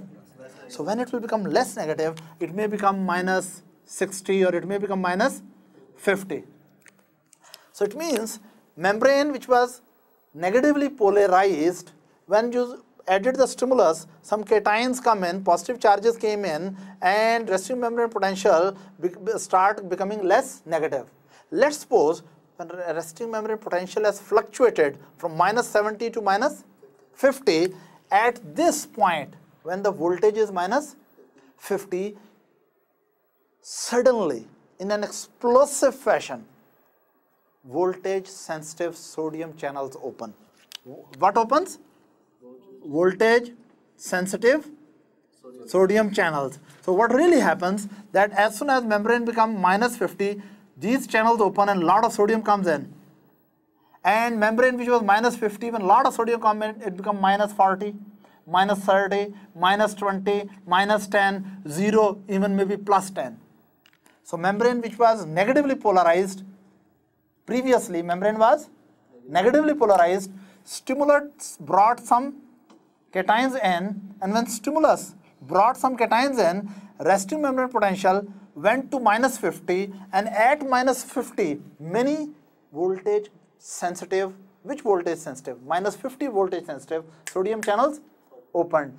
At this potential at which sodium channels, voltage gated sodium channels open, this potential is called, yes, this potential is called threshold potential. What is this potential?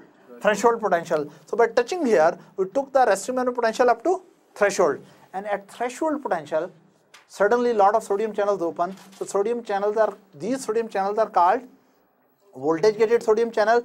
Ideally speaking, they should be called threshold voltage sensitive sodium channel, because they are sensitive to the which voltage? Threshold voltage.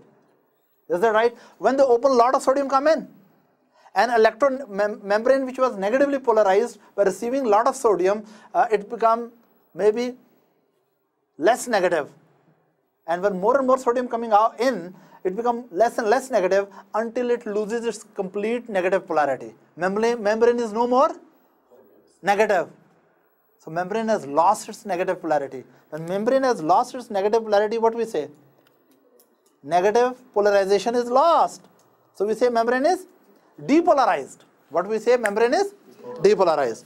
But we said last time, as soon as membrane is depolarized, because lot of sodium has come in, then depolarization sensitive potassium channels open.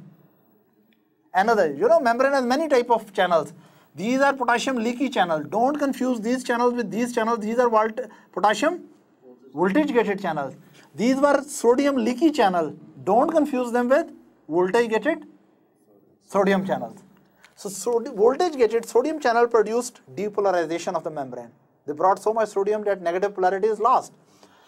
But when depolarization is going on, depolarization sensitive, voltage guarded, voltage operated potassium channels open. Normally these channels are closed, but as soon as they find the membrane is getting depolarized, they become open. So as soon as depolarization is complete, that enough sodium has come in, and membrane is now, let's suppose, plus 20, suddenly voltage gated potassium channel open, a lot of potassium goes out.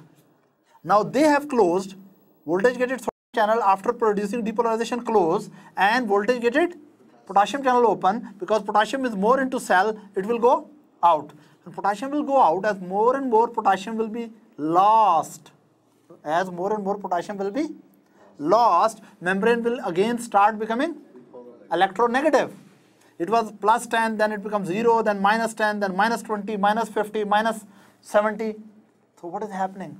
Membrane is re-establishing its negative polarity by loss of potassium. We say membrane is repolarized. What has happened? Membrane is repolarized. So this was the patch of the membrane which was depolarized, and just after the depolarization, it went under the process of repolarization. But you have to remember, because nerve and muscles are excitable tissue, what is the definition of excitable tissue? A tissue or cells on proper stimulation, you can generate action potentials. Definition of excitable tissue is any tissue or any cell. When it is appropriately stimulated, waves of depolarization and repolarizations run on the surface. The tissues which don't have this property, they are not called excitable tissue. Now you see, depolarization occurs when voltage get its sodium channel open, and repolarization occurs when voltage get it potassium channel open. It means only those tissues can produce depolarization and repolarizations, and only those neurons can, or those cells can produce depolarization and repolarization which are having voltage gated sodium channels and voltage gated potassium channels. Am I right? So every cell does not have voltage gated these channels. So every cell cannot have depolarization and repolarization. This is a characteristics of excitable tissue like nerve and muscle. Is that right? Now, look, someone touch me here. This information should go to the central nervous system and higher to my brain. Information will go as signals of depolarization followed by signals of repolarization. How the current moves?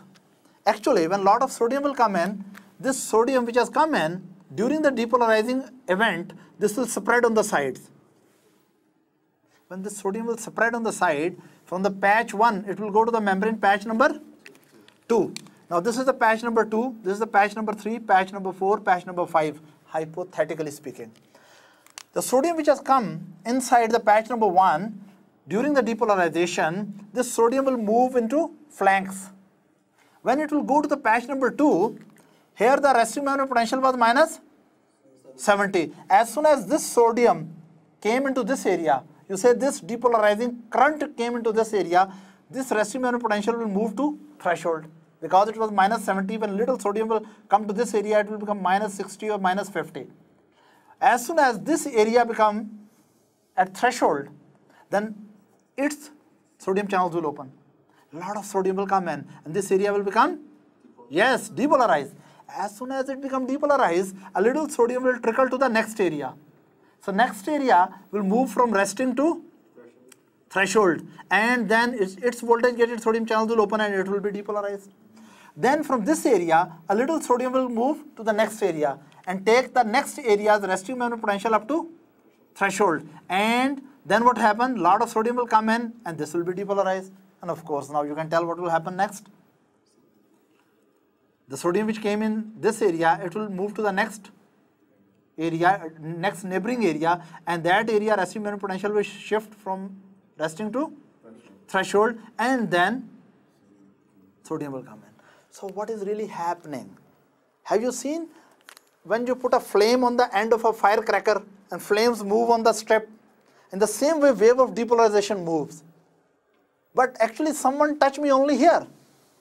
But electrical activity is moving towards the brain, central nervous system. How? That you just produced a local stimulation, and in this area you took the resting membrane potential up to threshold by the help of stimulus. But once you have produced threshold in area number 1, when area number 1 undergoes depolarization, it takes the second area to threshold, and then area number 2 goes to depolarization, and sodium which comes from area number 2, it takes the area number 3 to threshold, and then area number 3 undergoes depolarization, and it triggers the next area to threshold, and so on. Wave of depolarization really sweeps on the membrane. But you already know, any area which undergo depolarization, any area which is undergoing sodium influx or depolarization, automatically potassium channels open and repolarization start. So what really happens when area number 1 undergoes depolarization, it triggers the area number 2. Area number 2 start depolarization, but area number 1 itself undergoes repolarization. When area number 1 triggers the area number 2 to open its voltage gated sodium channel, when this area is producing sodium influx, at that very moment, in previous area, voltage sensitive, depolarization sensitive, potassium channel open and potassium start going out. So it means when it is losing the potassium out, it is again becoming more and more electronegative, and it is again repolarizing its membrane, right, back to -70. So what really happens? It's like this. Every patch causes a local current which produces depolarization in next area, and itself this area undergo repolarization. Now second area undergoes depolarization and trigger the depolarization in third area, and itself it undergoes repolarization. Then third area undergoes depolarization and triggers the depolarization in fourth area, and itself undergoes repolarization. So what is happening? In every area, first sodium jump in, and the point where sodium has jumped in to produce depolarization, from the same point a lot of potassium come out with a little delay to repolarize the membrane. But when any area has sodium influx, you see the next area will develop sodium influx, the next area, so and so forth. So in this way, someone stimulated only here, but wave of depolarization followed by the wave of repolarization is sweeping towards the central nervous system. This is how these local currents are moving on the membrane. I think paper is also moving. These local currents are moving on the membrane to take the information to the central nervous system. Is that right? Now, during whole this process, some sodium will come in. You know, whenever depolarization occurs, sodium comes in, and ideally speaking, when sodium comes in, depolarization is produced. And ideally speaking, repolarization should be done by throwing the sodium out. No. I'm talking about ideally speaking, not really speaking. Ideally speaking, sodium come in and depolarize the membrane. And ideally speaking, we should kick the sodium out and membrane should go back to its electronegativity. That is what is ideal. Even in neurons world, ideal is not there. What happens? Sodium come in, depolarizes, and it refuses to go out. Positive ions come in and they refuse to go out. Then, in a very humble fashion, potassium moves out. For example, 10,000 sodium come in, then 10,000 potassium will go out. When sodium came in, membrane become electropositive. When potassium goes out, membrane again become electronegative. Is that right? Now, what is the problem here? That when action potential wave move on this, action potential mean depolarization followed by repolarization. For example, many action potential, someone is touching me again and again if I'm lucky. So, don't laugh at me. I have my rights as well. Now listen, if someone is touching me again and again, action potentials are again and again. So what is happening? Every time action potential moves, some sodium comes in and some potassium goes out. Do you think it's good in the long run? No. Because if all the sodium come in, all the potassium go out, then further sodium cannot come in. And information transfer system will fail. Right? And I said ideal is not there. The sodium comes in and refuses to go out. Someone come to your home as a guest and refuse to go out. And place becomes so less that some of your own members have to go out. This is what depolarization and repolarization, far less than ideal situation. Then what happened? You call the cops. You take the guests and actively throw them out. And bring your friends who are very sad why you throw them out, or your family members, actively bring them back. So we have cops here also. Those cops are sodium potassium ATPases. Whatever sodium is coming in, during the depolarization, they will throw it out by the use of energy. They use the ATP. You know, right now, the 25% of all energy in your body is only used by these cops. Sodium potassium ATPases, sodium potassium pump. We use the ATP, they use the energy, and this sodium, which is very stubborn and refuses to go out, they kick it out with the use of energy and pull back the potassium with the use of energy. Is that right? Am I clear? Fine. Thank God sodium potassium ATPases are there. Now, look, when action wave of depolarization is sweeping on this neuron, it means every part of the neuron will successively undergo depolarization and then undergo repolarization. Is that right? Now we imagine another situation. We have another neuron.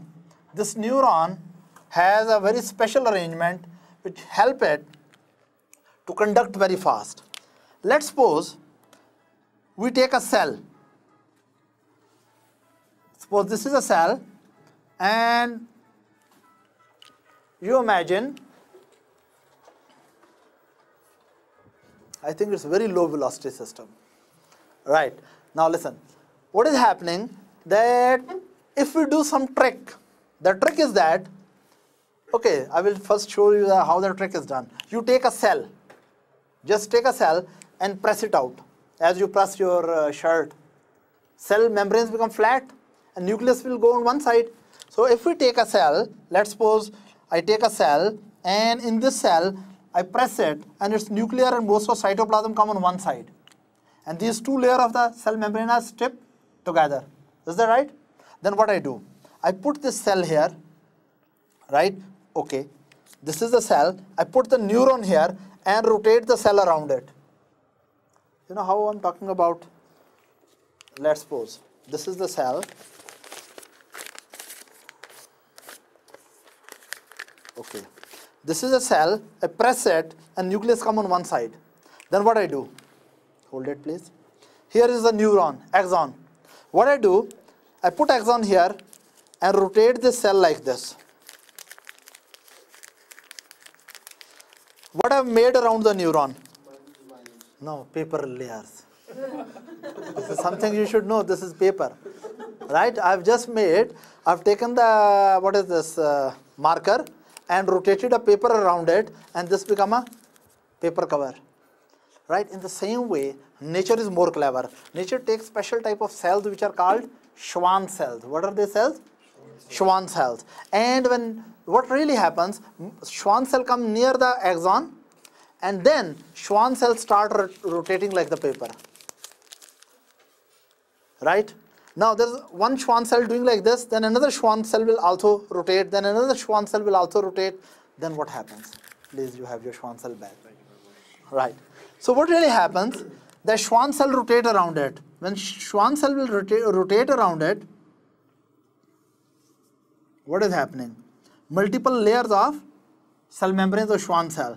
And this is Schwann cell which has made a cover on it. Is that right? Schwann cell has made, and of course here's the nucleus of Schwann cell, or here you can show the nucleus of Schwann cell. Is that right? Then another Schwann cell come, and it is making rotations and revolutions around it, and then now what happens? This is Schwann cell number 1, this is Schwann cell number 2. Now Schwann cell, when they revolve around it, actually there are multiple layers of the cell membranes. Cell membranes are made of what? Lipids. Cell membranes are made of lipids. It's just like rotating lot of lipid around that area of the axon. Lipids are good conductor of current or bad conductor? Good. They are very bad conductor of current. You know, if this area of the axon from this point up to this point has been rotated with all this cell, do you think from here sodium can go in? Can potassium come out? No. So do you think you can generate action potentials through this area where Schwann cell has made its personal rotations? So this area become insulated from the current activity. The area, what is Schwann cell? You take an axon and around that you rotate a cell many times. And cell is rotated so tightly that multiple revolutions just make multiple layers of the cell membranes around that. Is that right? Now these cell membranes, right, they are very rich in lipid. Which lipid especially? Sphingomyelin is especially too much in this, right?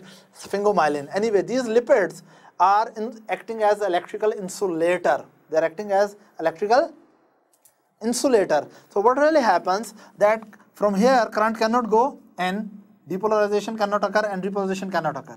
Am I clear? Now, okay, I should make at least 3 Schwann cells to illustrate my point. This is the axon inside the Schwann cells.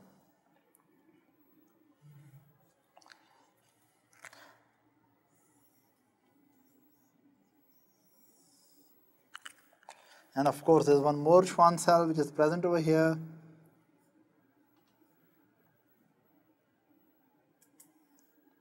Is that right? Now listen. Now Schwann cells have made multiple areas of insulations.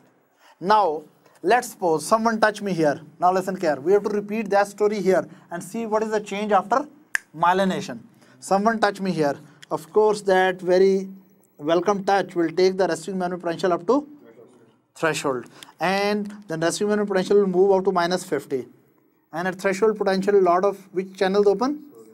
Voltage gated sodium channels. This area undergoes depolarization, and of course, then what happens? Same area undergoes repolarization. This depolarizing current, this depolarization current, which will come here, can it produce depolarization in this area? No. But this area from this point up to this point is usually 1 to 2 millimeter area, not more than that. Nature has only put from this area to that area is only 1 to 2 millimeter, a very small area. Actually, whatever sodium has come from this area, from area number 1, the sodium goes in and this travels usually 1 to 3 millimeters. So it reaches up to here. Here there are a lot of voltage gated sodium channels concentrated. So a lot of sodium will come in. And this sodium then again within the axon will move, and in next gap between the insulations, again there is very high concentration of sodium channels and a lot of sodium. So what really happens? These gaps which are between the successive Schwann cells revolutions, these gaps are called nodes of Ranvier. Okay, this is something you people know. I'm really surprised. Ranvier. Yeah, they give surprises. Node of Ranvier. So what are nodes of Ranvier? That in heavily myelinated axons, in between the Schwann cells, myelinations, there are little gap, and those gaps are called nodes of Ranvier. And these points here, the membrane of the axon is exposed to extracellular fluid, and it is very, very rich in sodium channels, as well as, of course, voltage gated sodium channels, and as well as there are a lot of voltage gated potassium channels here. So what really happens? And these gaps should not be too long. This should be only, length should be so much that this sodium should flow in. So what really happens? When you stimulate point number 1, depolarizing current of sodium moves within the axon, and next node of Ranvier, it takes the resting minimum potential up to threshold, and this area depolarizes. Then this sodium which comes from first node of Ranvier, this sodium moves within the axon, and what happened? All this area from resting minimum potential is moving towards threshold, but no sodium can come from here. As soon as this stimulus, sodium moves up to which node of Ranvier? 2. Then resting minimum potential in this area will shift to the threshold. As soon as it shifts, millions of the sodium channels open and depolarization occurs in this area. So what really happens? That current is not moving throughout the membrane. It is moving from one node of Ranvier to the next to the next. Is that right? So what will be the effect? That you stimulate one area, right?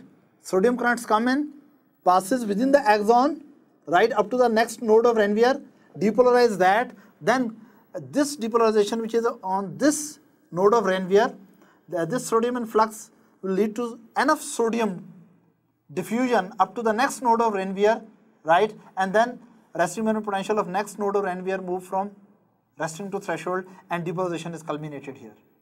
And then next point of depolarization will be here. You get it? So what is happening? Of course, this is very easy to understand. When this area is depolarized, it depolarizes the next node of Ranvier, and itself it undergoes repolarization. When this node of Ranvier undergoes depolarization, it triggers the depolarization in next node of Ranvier, and itself it undergoes repolarization. So what is happening? the wave of depolarization followed by wave of repolarization, which is called action potential, is jumping from one node of Ranvier to the next node of Ranvier to next node of Ranvier. So velocity of current will be slow or fast? It will be fast. Is that right? So what is this?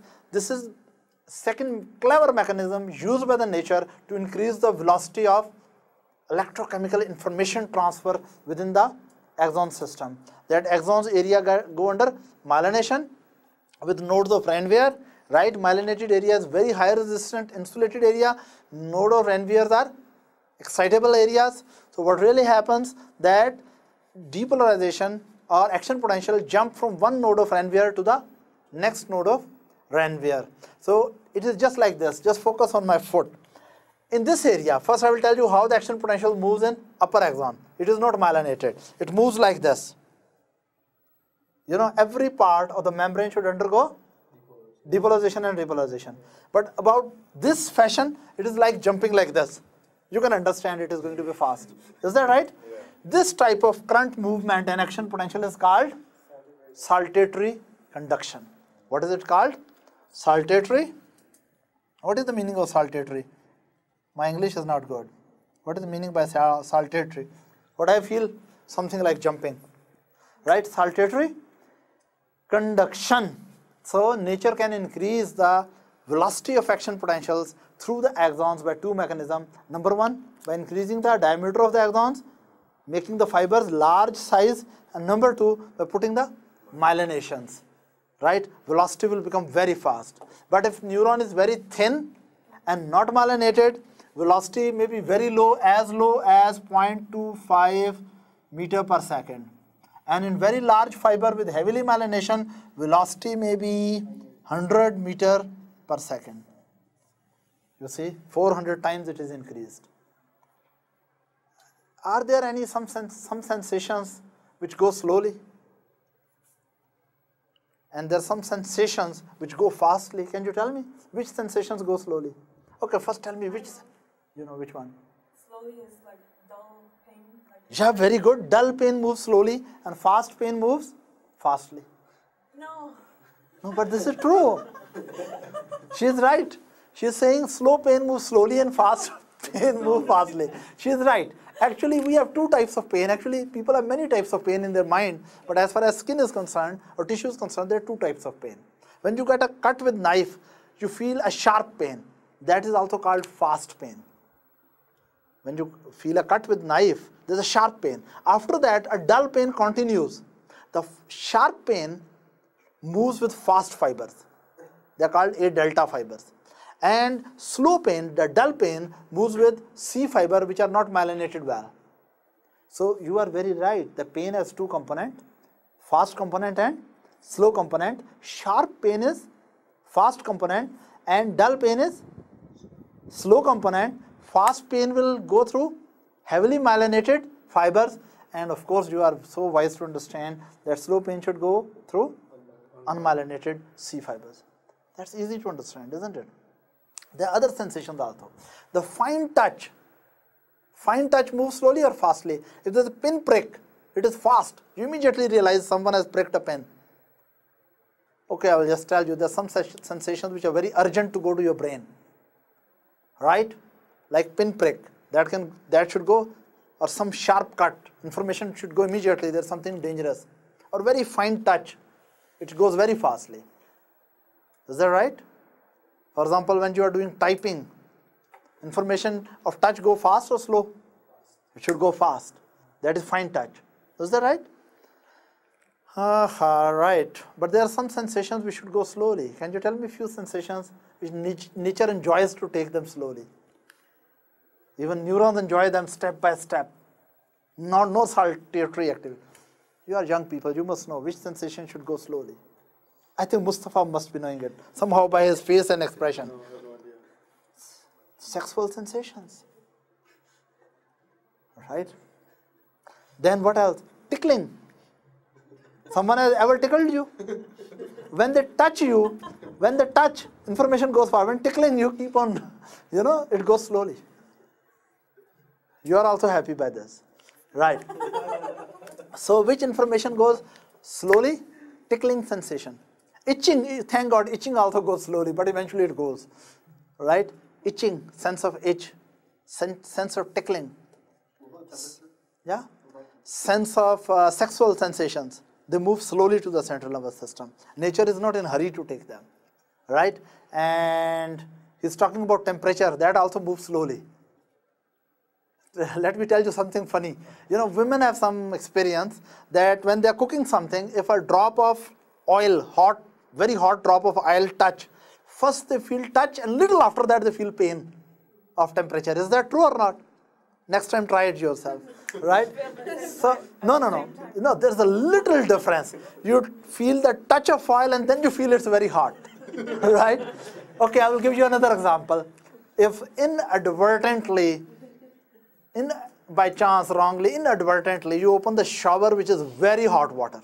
First you feel water come and then you jump around. It is very, first you are happy water is there, but before your happiness really you celebrate, water is very hot and you jump. I don't know in which direction, but you have to go out of that area, right? So temperature goes slowly. The touch of the water is fast. Temperature of the water is perceived with little delay. Is that right? So whole purpose of this lecture up to now was that conduction through the neuron depends on the diameter of the neuron and depends on the myelination of the neurons, right? And of course, another advantage of myelination, you know, nature is very clever. Not only by myelinating system, nature has achieved fast conduction, which has made economy also. What is the economy? In this neuron, which is slow conductor, more areas undergo depolarization and repolarization, more sodium is coming in and more potassium is going out. So these nasty cops have to work more. There's more and more sodium coming in and more potassium going out. So depolarization is going throughout the membrane and repolarization is followed throughout the membrane. So more sodium is lost and more potassium is gained. So sodium-potassium ATPases have to work more. But in this case, do you think all membrane is getting sodium? No. So very little areas in the membrane get sodium. So very few sodium ions come in and very few potassium goes out. So sodium-potassium ATPases have to work here more or less? Less. So not only these well-myelinated axons are very fast, but they also have economy, that they're more efficient, right? That while their work is getting more and velocity is higher, but their, what is that? Sodium-potassium ATPase work is less. Is that right? Am I clear? And another advantage. Here, before the sodium and potassium balance is much changed, you can pass less impulses. But here you can pass millions of the impulse action potentials before really there's significant change in sodium concentration inside and potassium concentration outside. Are you understanding? Because there are less ionic changes in this. So this was something about the conduction of, okay, I will make one diagram here. I will make a section. For example, this is your beautiful axon, right? And what is around it? How the myelination occur? What is this? This is your Schwann cell. Is that right? Then of course this will move forward and make multiple revolution. And then of course it becomes tight and compressed. Right? Because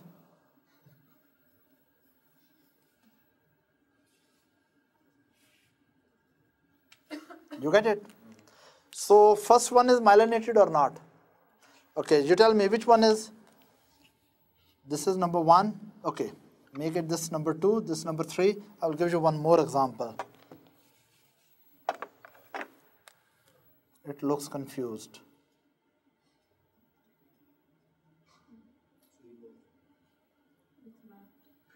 Right, it doesn't have any Schwann cell around it. This is first, second, it is third. Which one is myelinated? Second and third are myelinated. And which one is not myelinated? You are wrong. Third is well myelinated, second is not myelinated. And first is diseased. Remember, the point which I want to make to you. Schwann cells are also present with unmyelinated axons. Only they don't make rotations. You get me? This is unmyelinated Because there's no multiple rotations. And this is the point through which depolarization occur and repolarization occur. So unmyelinated neurons are still in association with Schwann cells. But Schwann cells don't make multiple what? Rotations. So they don't deposit much myelin. Myelin does not mean there's a Schwann cell. Myelin means there are multiple layers of the membranes of Schwann cell. There are no multiple layers of membranes of Schwann cells. So this is unmyelinated. This has multiple layers. You look at its face. Multiple layers. So it is myelinated. Is that right? This is very sad. Maybe due to some disease attack, its Schwann cell has disintegrated. This is demyelinated neuron. Right? Can you name any disease which can demyelinate the peripheral nerves? Oh my God, Parkinson's disease is in central nervous system. You are as far from the answer as much you could be with all your effort. Yes. Multiple sclerosis is a demyelinating disease, but answer is wrong because that is a demyelinating disease in central nervous system. I'm talking about demyelination of peripheral nervous system. Schwann cells are the cells which provide insulation to the peripheral new axons. There are many diseases, but at least tell me one of the very classic presented disease, Guillain-Barré syndrome.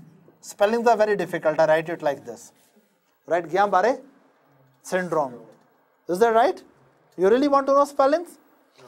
That's good. But if you, I appreciate that. Otherwise, I can write it Guillain-Barré syndrome. Guillain-Barré syndrome. Is that right? Now you're comfortable? But truly, if you really write its spellings with very little errors, I can do it.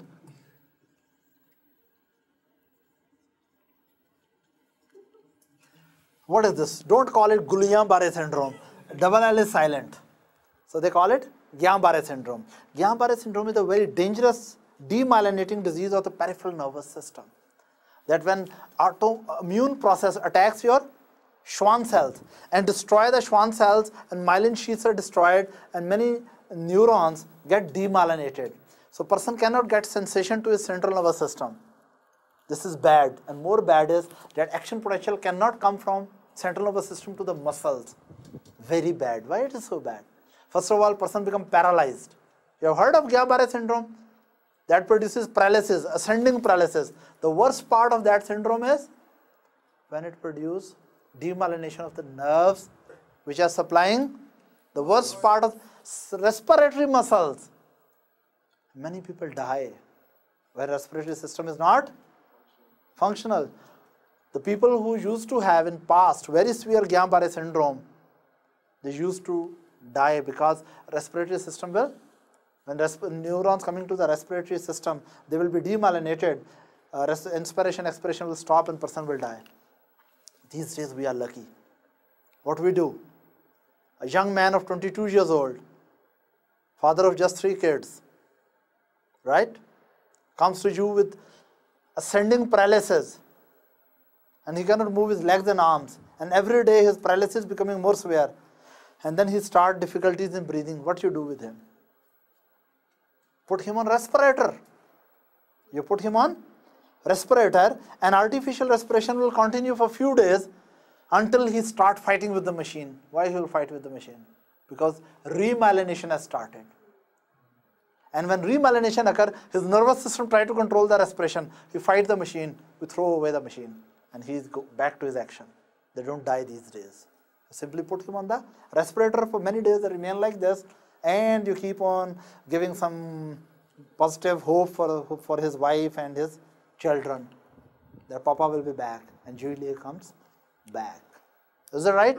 There were days when we didn't have respirator, we never knew what's happening, and in Guillain-Barré syndrome, we lose the people. Now you said something about multiple sclerosis. Multiple sclerosis is another demyelinating disease, but that demyelinates the central axons. Axons present within the central nervous system. You know why? Guillain-Barré syndrome does not attack the central axons, and multiple sclerosis attack the central demyelinating system but does not attack the peripheral. Why? Simply because the cells which myelinate the peripheral nerves are different, and cells which myelinate the central axons are different, right? Let me tell you. This is a difference between the myelination of peripheral nervous system and central nervous system. You have a brain, suppose. Yeah, right? And this is here someone touch on your foot and information is going to your central nervous system. This is axon. And now from here information is going up. Is that right?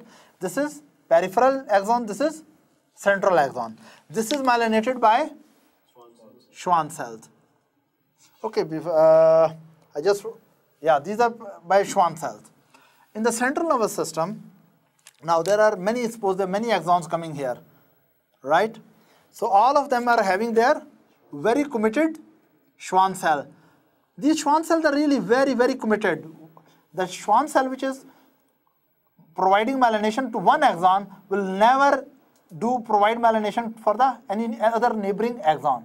Again, one axon may be myelinated by multiple Schwann cells, and Schwann cells which are committed with one axon, they will never interact with another axon. I mean, true commitment, right?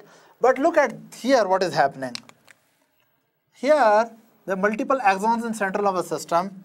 I will draw them here. These are central nervous system axons. I don't know. I love to teach. Yes, I'm enjoying it, you see. Especially making straight lines. But look at this. This is another cell in the central nervous system which is going to do myelination. Even some cells are promiscuous. It is one of those. In the central nervous system, they feel they are very safe. What do? They bring one extension to this cell and then provide myelination around this cell, right? Meanwhile, they may provide one extension going to what? It reminds you what? Does it remind you something? You don't want to remember, I think. And it has one extension going there.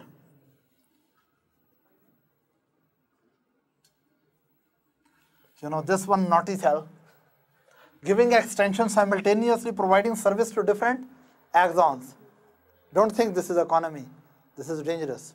It is really dangerous. You know why? Because if this cell dies, recovery process may be more complex and disturbed.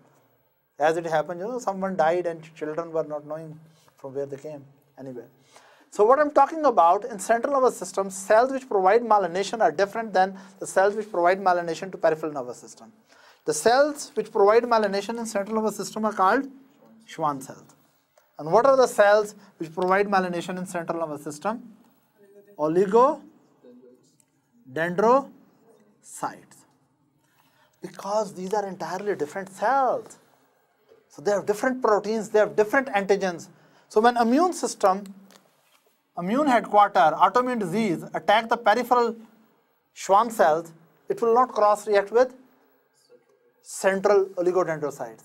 So you will get purely peripheral demyelinating disease. And if immune system is triggered against the antigens of, what is this? Oligodendrocyte, it will not cross-react with Schwann cells. So person will develop central demyelinating diseases. The classical peripheral demyelinating disease is Guillain-Barré syndrome. And classical central demyelinating diseases, multiple sclerosis, which you mentioned. Multiple sclerosis. For a while we just stop our lecture here. Again, I will make another diagram. Let's suppose here the Schwann cell. Sometimes Schwann cells also do the things. Let me tell you.